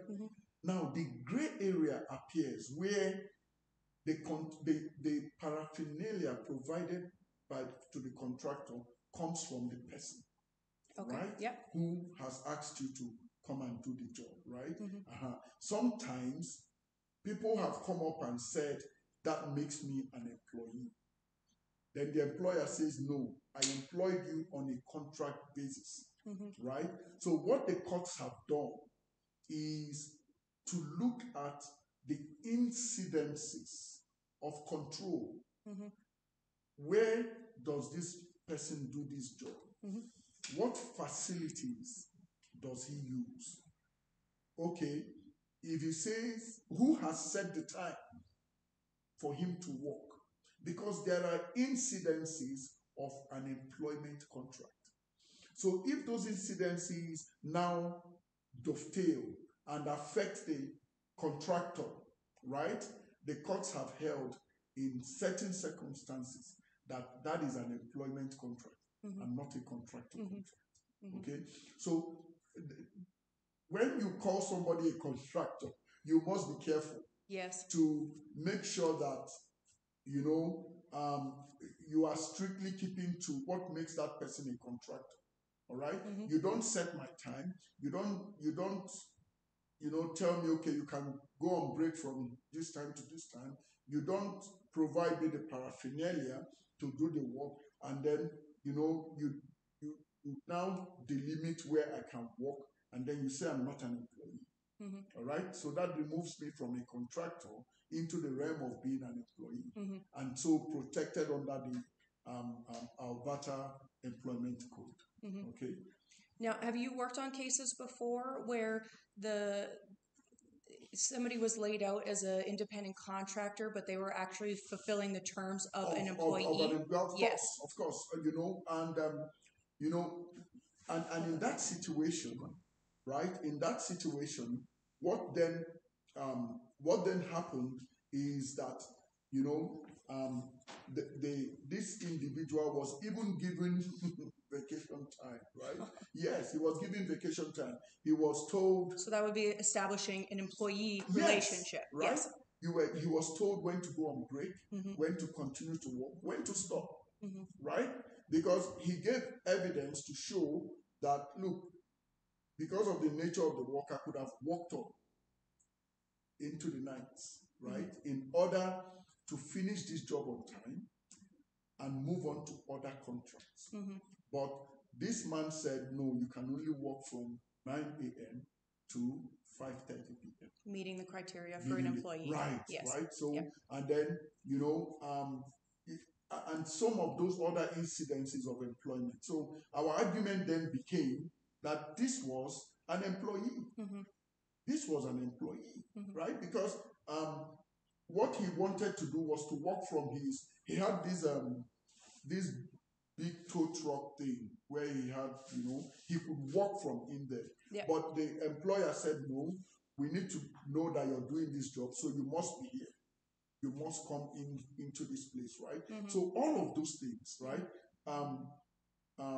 Putting boundaries, right? So our argument was then that that converted it from a contractual relationship to an employee relationship. So what advice do you have for somebody that's been hired as an independent contractor, but their employer or the person that they're contracted by is trying to dictate employee laying out as an employee when they're an independent contractor? You let them contractor? know. Yeah. You let them know. You say, look, and this is one thing I must let people know. When it comes to negotiating a contract, you need to be careful, right? If you don't understand something, ask about it. Talk about it.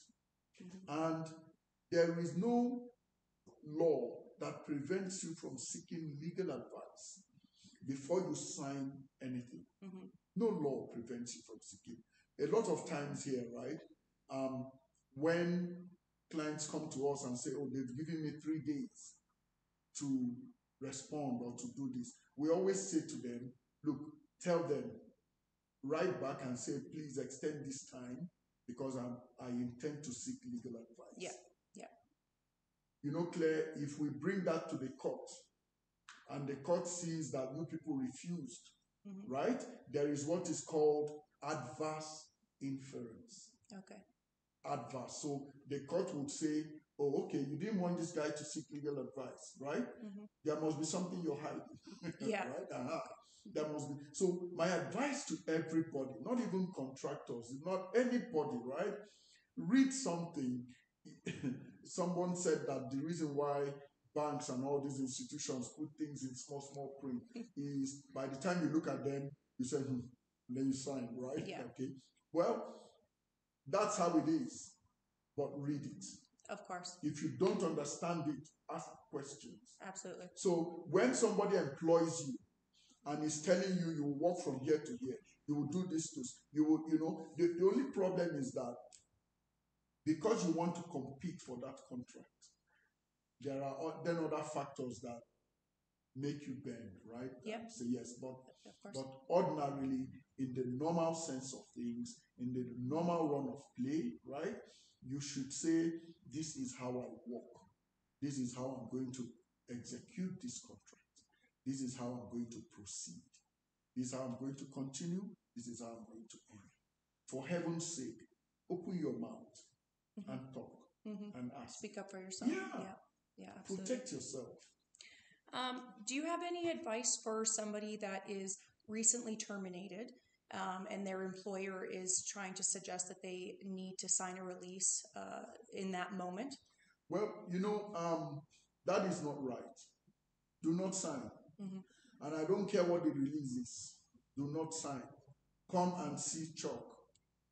Come and see Chuck. Chuck will let you know. Right? Now, releases are standard. Yeah.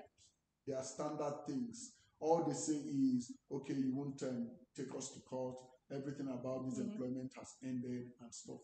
But I need you to know that before you sign a release, a release is a consideration.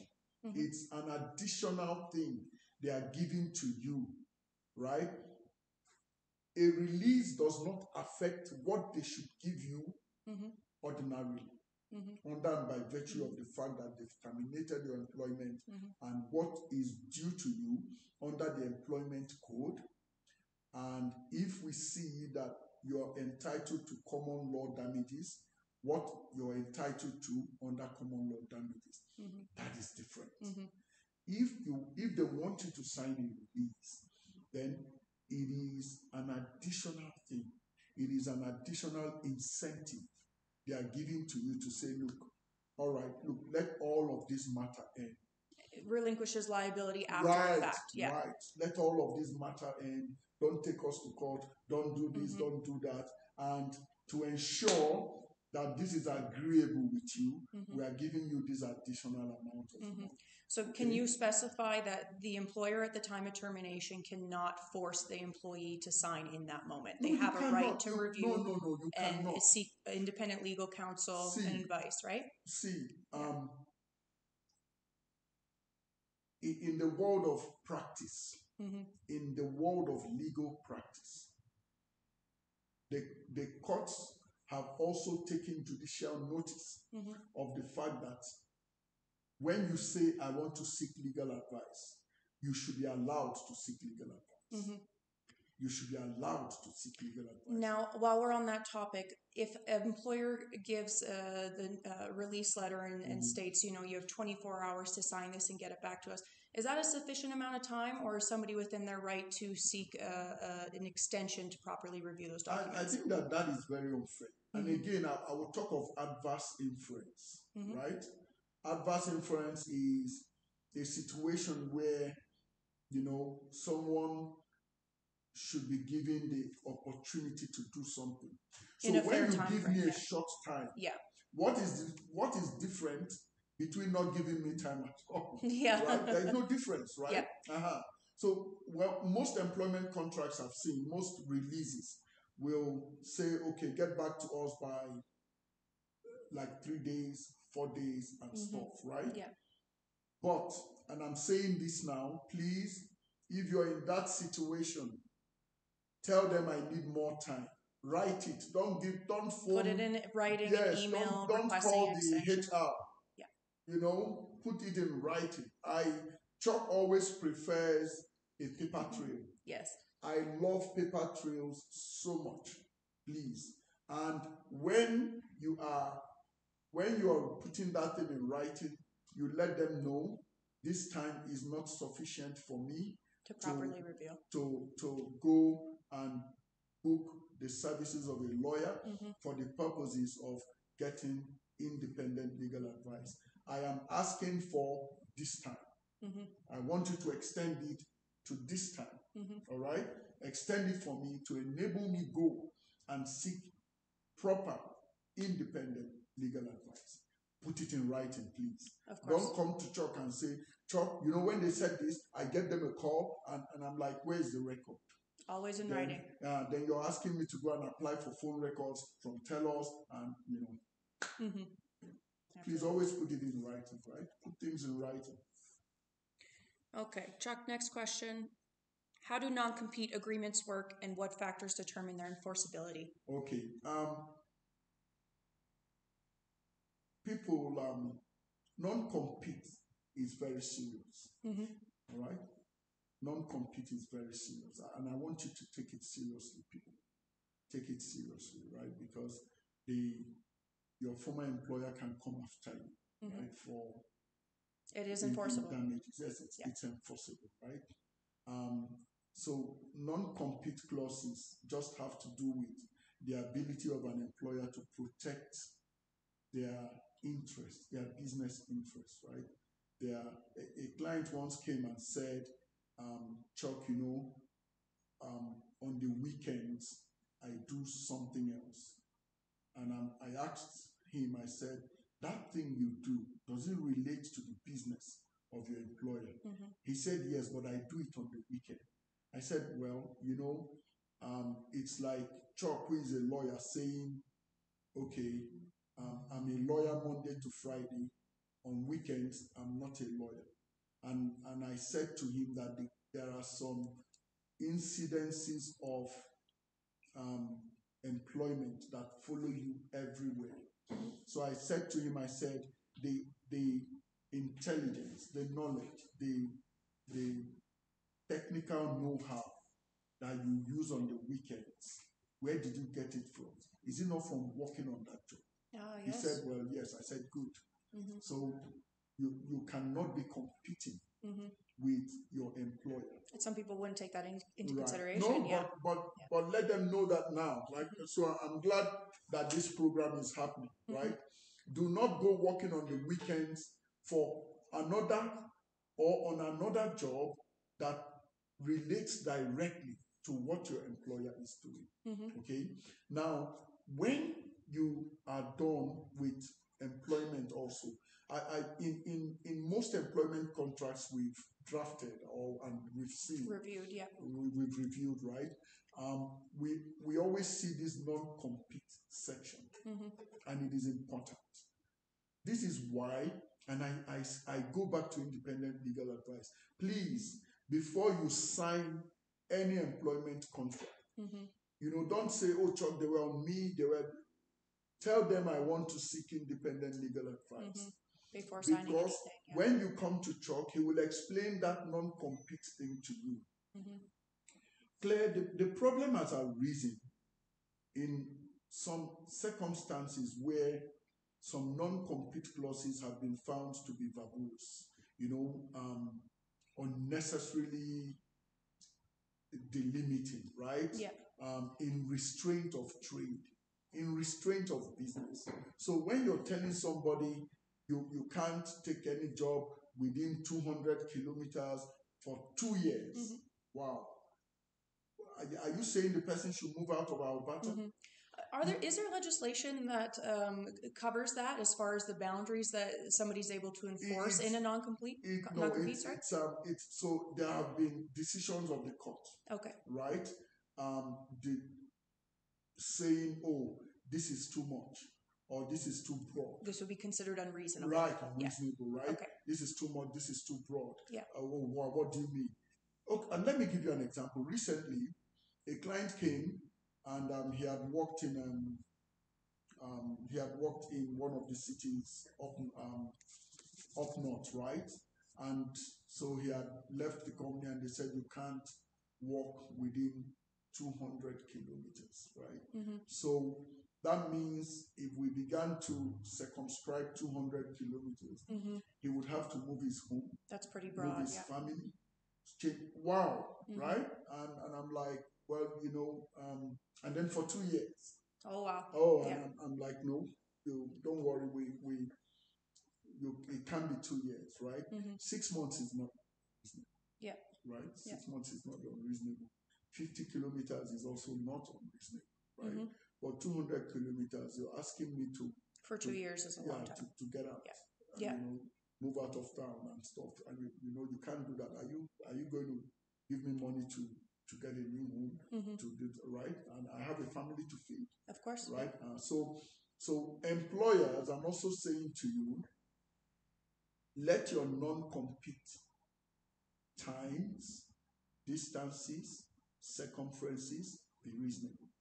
Okay? Consider the reasonableness of these things, right? And the world is now, like they say, a global village, right? So it needs to be reasonable. All right? Of course. Yeah.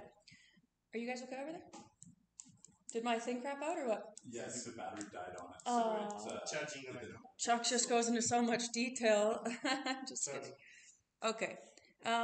What are the most common issues that clients seek assistance with in family law cases? Oh, you want to pause? Yeah. Okay, I'll repeat that Even one. if you had like 50. I think. Did I make it work, Drew? let's do this thing. Okay, thank you. Claire? Yes. Just wait a little bit your phone line. My new one too? Yes. What the heck? No battery. Okay, Chuck. What are the most common issues that clients seek assistance with in family law cases? Break it down for us. Claire,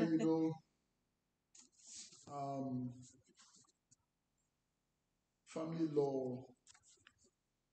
What's the most common thing you see? I know. Incidentally, it's part of our day-to-day, minute-to-minute existence, right? Family law, what do they seek assistance with most? Well, child support, parenting, Section 7, and Section 7s are skating, extracurricular activities, right? The one that's not so volatile is how to share property, right? Because the law is clear on those aspects. You're talking about the breakdown of matrimonial property, essentially, yeah. Yes. So there are some laws guiding it, right? Who will have primary parenting, who will be sole parent, who will have decision-making authority, right? And it's not always very difficult in a situation where the man or the woman has shown that they do not need to have access to the kids without supervision, right? Maybe there has been family violence and stuff like that. Okay, but when parties come, you find out that most of the time they've come to say, okay, how much is he going to pay for child support? Oh, Chuck, he's hiding money. He's taking money under the table. So we begin to go into, asking for financial documents and stuff like that, just to see how much money the guidelines will ask him to pay for child support. And that's supported by a notice to disclose, right? Yes. Yeah. So we filed a notice to disclose and serve it on the other party. But while you're filing your notice to disclose, you as well, of course, should disclose your own, right? So which is a common ask from the other parties, right? Yep. Right. No, well, they don't need to ask for it. It's now part of the law that, in line with asking for another person's documents, you also should provide yours. Yep. Right? Good. So fair's fair. Yeah. So good, fair is fair, right? So then you when you settle child support, of course, child support will be based on who is the primary parent, right? And so there is Section 3 child support and there is Section 9. Section 9 has to do with where the other party has the children like 40% of the time. It's near 50, right? So there will be an offset, kind of, right?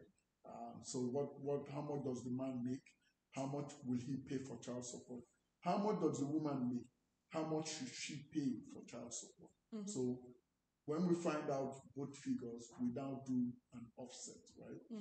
Sometimes too, Claire, property issues have been very problematic, right? You find a situation where there is a corporation involved, and so you're looking at how much assessing the corporation, how much assets does the corporation have, how much money has the primary operator of the corporation been taken from it, right? And then how much money is the corporation making, right? And that becomes a problem because sometimes people have used corporation to hide money. So we then go into the concept of questioning, right? Finding out, okay, you say, so we ask for the year-end financials of the corporation, which will contain an item by item.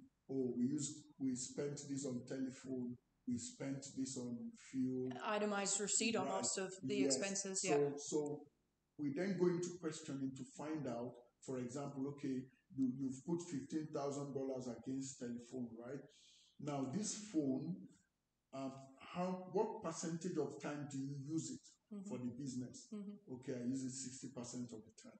Okay, so 40% you use it on yourself, right? Okay, but we'll now find out what 40% of that 15,000 is, and it will be added to your income. Okay. Good. To be added to your income. So property issues are there. Who occupies the home? Are we going to sell the home, right? And one thing I must point out here is that people come to me and say, Chuck, the kids are living in the house. I don't want it sold. When the court is considering what's in the best interest of the child, one of the things that is not on the top of the list is whether the child should be left to live in the home. Okay. Do you understand? Yeah. So that's not on the top of the list, right? So you cannot say, I don't want the house not to be sold because that's where my kids live. No. So that can't be a default. That has to be something that's negotiated between parents. Good. Yes. So it's not like, there are things the court have said will constitute what is in the best interest of the child. Things like the child's safety, health, whom the child relates with, religion, friends they associate with, culture, and all of those things. Okay, so sometimes too, they've brought problems about, and this is a usual one, family violence, right? Yeah. There has been. So most times, you find that some people come and say, oh, he did this to me, he did that to me, and all of that. Of course, the police become involved, they throw the man out of the house, and all of that, okay? And then the parties, they now give no contact, nothing, right? And stuff. So family violence, unfortunately, well, it's good that there is legislation against family violence. Yeah. But again, it has been used and abused. Yeah. It has been used and abused. So, unfortunately, that's some of the incidences of our society, right? It's not right to abuse someone violently, but it's always very easy to call the police, and every time the police is called, and there is this case I'm handling now. The lady called the police and then started screaming. Like she was screaming, oh, really? He has a knife, and all of that, right? And So, of course, whether he had a knife or not, my client told me that he didn't have it. He wasn't even, that when the altercation started, he left the house, right, and stayed outside, right. So, but when the police came, oh, of course, right, and all that. So it's been abused, Of right? course, But in order to get evidence yes, against, and all yeah, that. which is unfortunate. Yes. So those are some of the issues, but majority of them border on parenting and the incidences of parenting, right? I've had clients fight over a cat. A cat. Yeah, a cat, Yeah. a dog, right? Yeah. Those are my babies. I want them. Stuff like that, right? So, of course. And then we've said, okay, why don't we? The cat stays two weeks here, stays 2 weeks there. So there are, because this is family law, there are things that are personal. Of course, yeah. People, right? Yeah. There are things that are personal to people. Okay, on that topic, how is child support calculated? Well, so there are some incidences of child support we must appreciate, right? So first of all, there is legislation. It's called the Child Support Guidelines, right? And so those child support guidelines provide for how child support is calculated. Basically, in a situation where, let me use the wife has the children maybe 80% of the time, right? Child support will be calculated based on the income of the man, right? So some men come to me and say, she wants me to pay this amount of child support, but she hasn't given me her financial documents. And I'm like, well, for child support, the woman's financial documents are not relevant under certain situations. If the woman has the children majority of the time, then her income is not relevant. But for calculating how much we should pay, if we are paying for hockey, which is an extracurricular, then her income is necessary, because then we are calculating proportionality. All right, good. We are calculating, but for child support, it is based on your income and it is based on the province. So if, for example, the man is living in British Columbia, but the family is here in Alberta, we can't use Alberta calculations. We have to use British Columbia calculations. So you have to follow the jurisdiction. Yes, the jurisdiction. That is one. Two, if it's always easier, Claire, when the man is employed, right? Yes. So he makes X number of dollars. That is clear. Which can be clearly identified. Yes, we can then find out, right? Yeah. If the man is employed, he makes X number of dollars. It becomes more difficult when the man is self-employed. If he runs a corporation, then you begin to get into the nitty-gritty of exchanging documentation. And Claire, when it comes to disclosure documents affecting corporations, the law is so technical in that area. That is why you need a lawyer. You don't want to navigate that on your own. You don't want to, I'm telling you, as a self-represented litigant, you don't want to navigate that area without the assistance, without Chuck's assistance. Let me not say get a lawyer, get Chuck. Right? Well, without Chuck's assistance, right? So because, there are so many minute things that require that the person who has this corporation needs to, provide for us to be able to calculate and say, okay, this is probably how much this person is making. Now, Claire, in a situation where the man has the kids 50% of the time, the woman has the kids 50% of the time, in that kind of situation, it means there is joint decision making. Yep. Right. So there is what is called an offset. What is an offset? So we first of all find out how much does the man make. So in that situation, the woman's own income statements Yep. become important. Yes.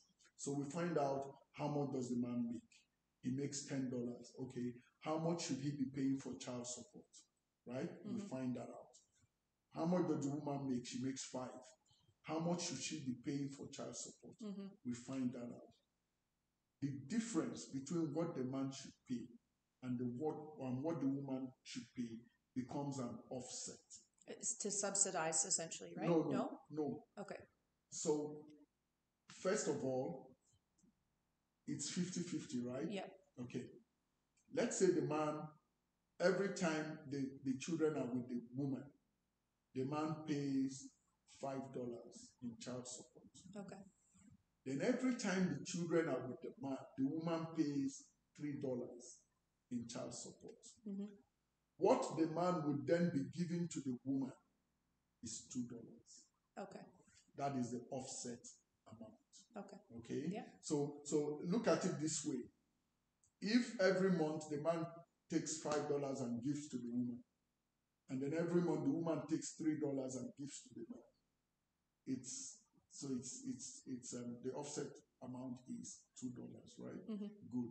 But when you're doing a child support order for people who are 50-50, you must state first of all that the man should pay this. Then state the woman should pay this. Then state this is the offset amount. Okay? Because sometimes MEC would not accept that child support order for registration if those things are not outlined. And that's all outlined in the child support order. It's outlined in the child support order. Then there is a situation where, the man has the children 40% of the time. Then the woman has the children 60% of the time. So those calculations are done under Section 9 of the child support guidelines, right? So there is also an offset amount issue there, all right? Yeah. Good. Now, sometimes also, in negotiating child support, there are some other things that are taken into consideration, right? So if the man lives in British Columbia and he's coming to see his kids in Alberta and he stays in the hotel and when he spends time, fuel, he comes, right? That's to exercise access. Yeah, and just the visitation. Yes, he spends this amount of money, right? You can apply to the court, right? For the court to deviate from the child support guidelines. As a form of kind of deduction?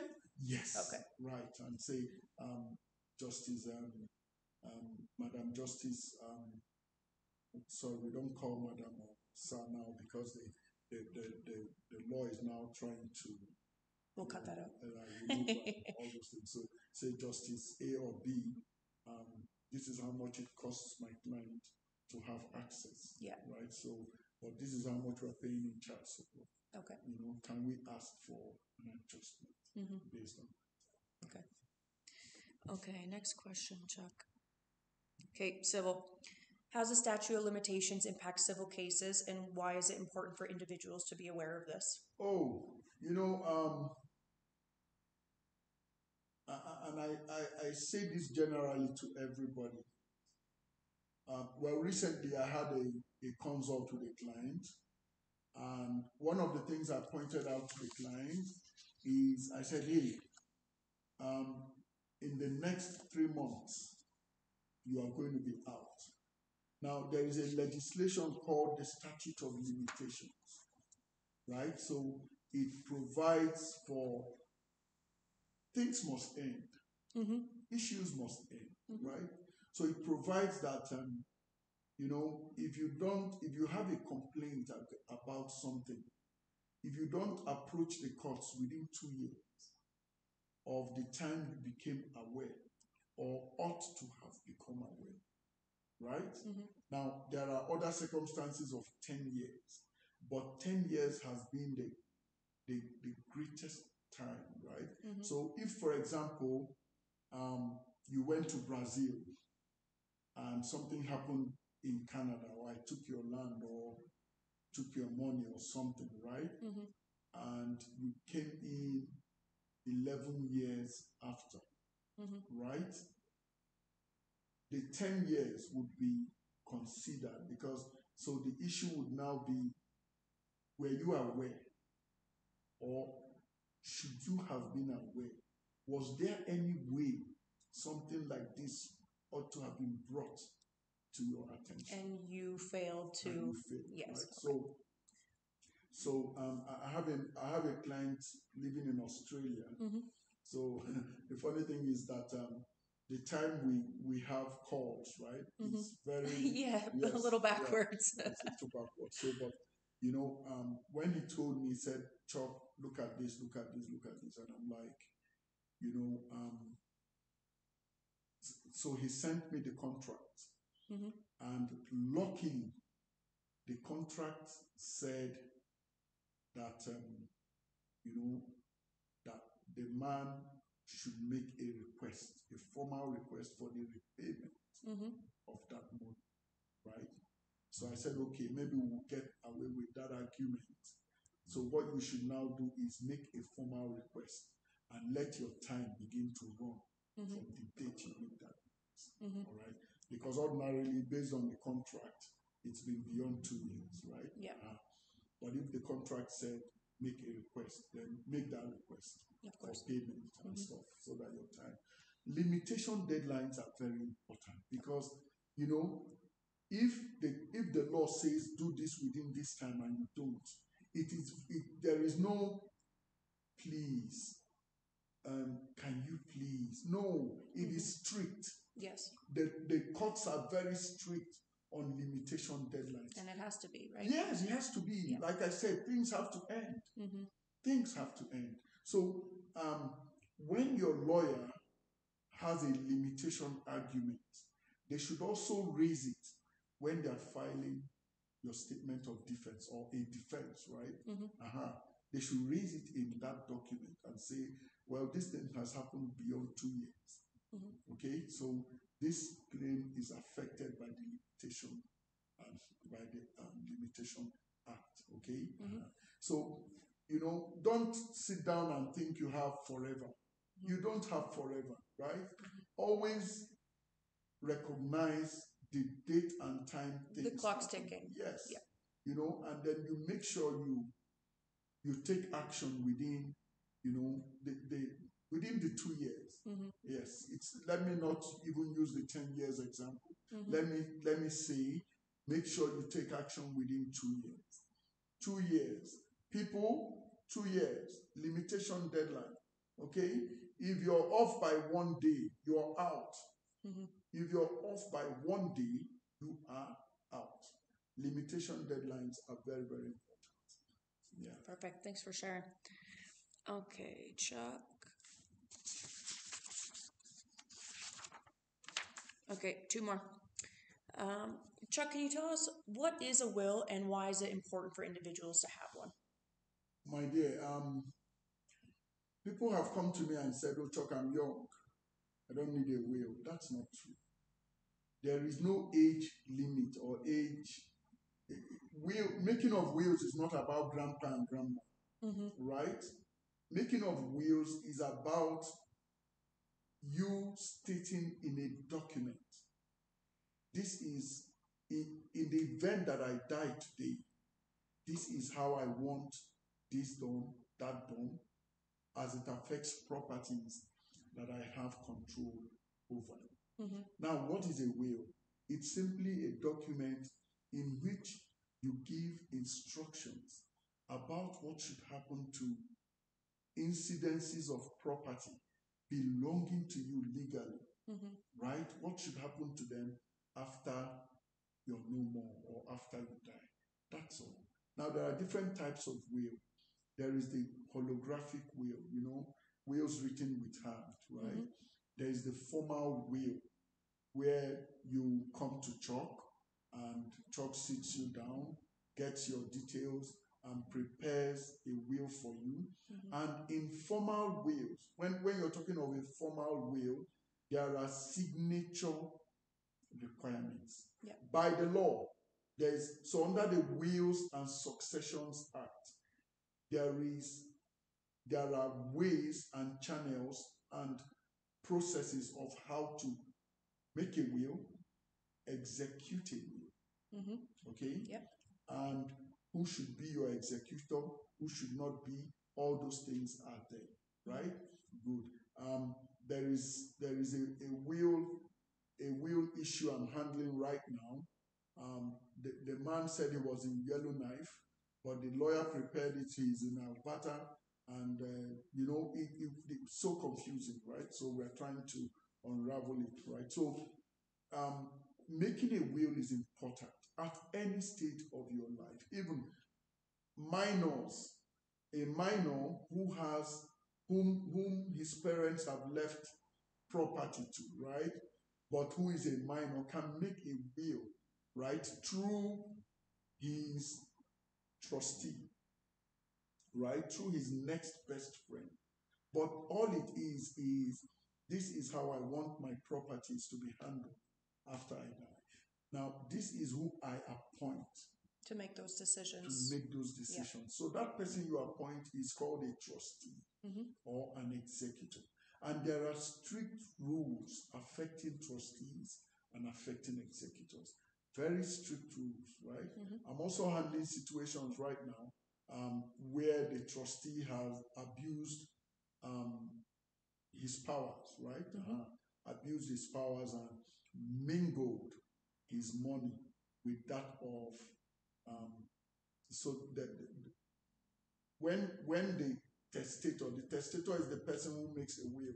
When the testator was ill and incapacitated, the trustee, under a power of attorney, mingled money with the testator's funds, and then because the trustee is also the trustee under the will, it then continued. Sorry, because the attorney was also trustee under the will, the thing continued. So the beneficiaries then approached me, and that's what one of the issues we're dealing with now. Okay, so the law affecting trustees is very strict. There is a Trusteeship Act which has been amended recently, right? So, but the law in that area is very strict against trustees. Okay, yeah. So in the will, you mentioned who your trustee will want to be. You mentioned who your beneficiaries would be. Oh, I'm giving this to this person, I'm giving this to that person, right? So when you come to Chuck would get the details of, this is what I want to give to this person. Some people have asked me, what do I think? What do you advise? And all of that, and I've been very careful, knowing that making a will is a very sensitive thing, right?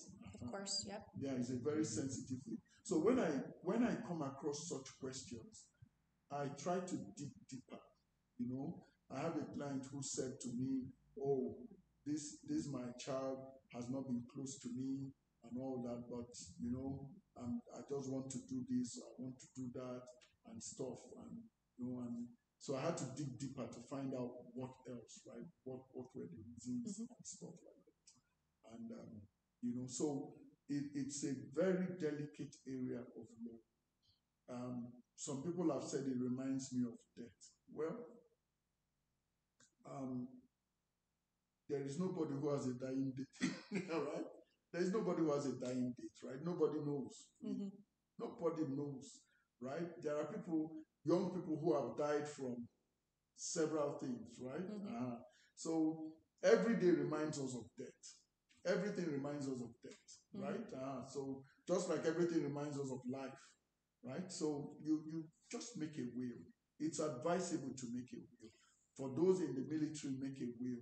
Wherever you are, whatever you're doing, and you have property, make a will. So if somebody comes to you to do a will, they'll likely be introduced to an EPA and a PD. Can you tell us what those stand for and what they cover? Thank you. So when you come to make a will, Chuck does not like to just make a will for you, right?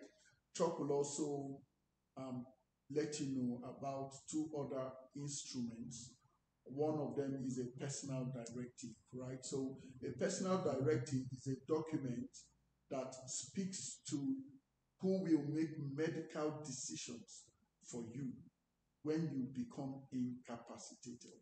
Okay. Who will make medical decisions on your behalf? So to speak, who will pull the plug, right? Okay. Make serious medical decisions on your behalf, right? Mm-hmm. And one thing we always provide in our personal directives is this, that this personal directive will not come into effect except you have been examined by 2 doctors and they verify. This is the capacity test that you're Yes, the referencing. capacity test, right. Now, the second document is a power of attorney. That one is a more serious, well, maybe I shouldn't say more serious. Health issues are serious too, right? But of course, a power of attorney, the seriousness of it is that it gives your attorney complete control over your properties. So finances is essentially what it covers. Bank accounts, yeah, building, homes, anything that is property, your cars. Mm-hmm. The power of attorney puts your attorney in your position. So for the personal directive, the person who runs the decisions is called an agent. Mm-hmm. In your power of attorney is called an attorney. So that attorney, that document gives the person the authority to make financial decisions. So that matter I was telling you about, this individual had a power of attorney. So he made the decision to mingle his money with that of the person who gave the power of attorney. Mm-hmm. And so, because he mingled it, our case is now that he did not make a decision in the best interest. Mm-hmm. Okay, good. So the personal directive has to do with your health when you become incapacitated, not dead. Mm-hmm. Then the power of attorney has to do with your properties when you become incapacitated, not dead, right? Mm-hmm. And I always advise people. So when you come to me and say, Chuck, this is who I want to be my agent, this is who I want to be my attorney, I always advise people and say, this attorney, what is your level of trust? How confident are you that this person would make proper financial decisions on you? Mm-hmm. Right? Good. So we always ask people to be very careful. We want to know who it is you're making your attorney. Okay? So 3 instruments: your will, your personal directive, and your power of attorney. Your will is a will is what we call ambulatory. Ambulatory means something speaking from death. Mm-hmm. Good. A power of attorney is that you're living, but I'm incapacitated. This is who my attorney is to take care of everything. Mm-hmm. A personal directive is I am also living, but I'm also incapacitated. I don't want to be left on life support forever. Mm-hmm. Let my attorney make the decision, my agent make the decision as to when to pull the plug, mm-hmm. Right? Or I am in a coma and they need to give me a kind of medicine to do this or that. My agent should make that decision. Mm-hmm. All right? So those 3 documents go together. Please, if you go to make a will, ask your lawyer about the other 2 documents. It's important. Those 3 things go together. Mm-hmm. Of course, you can make a will only. You can make a power of attorney only. Or you can make a personal directive only. But Chuck will advise. And always take your lawyer's advice. Chuck's advice. You should make sure that the 3 documents are made for you and executed. Okay? Perfect. Beautiful. Right. Okay, I think that's it for today. Anything else, team? Thanks, Chuck. Are we good? You are the man.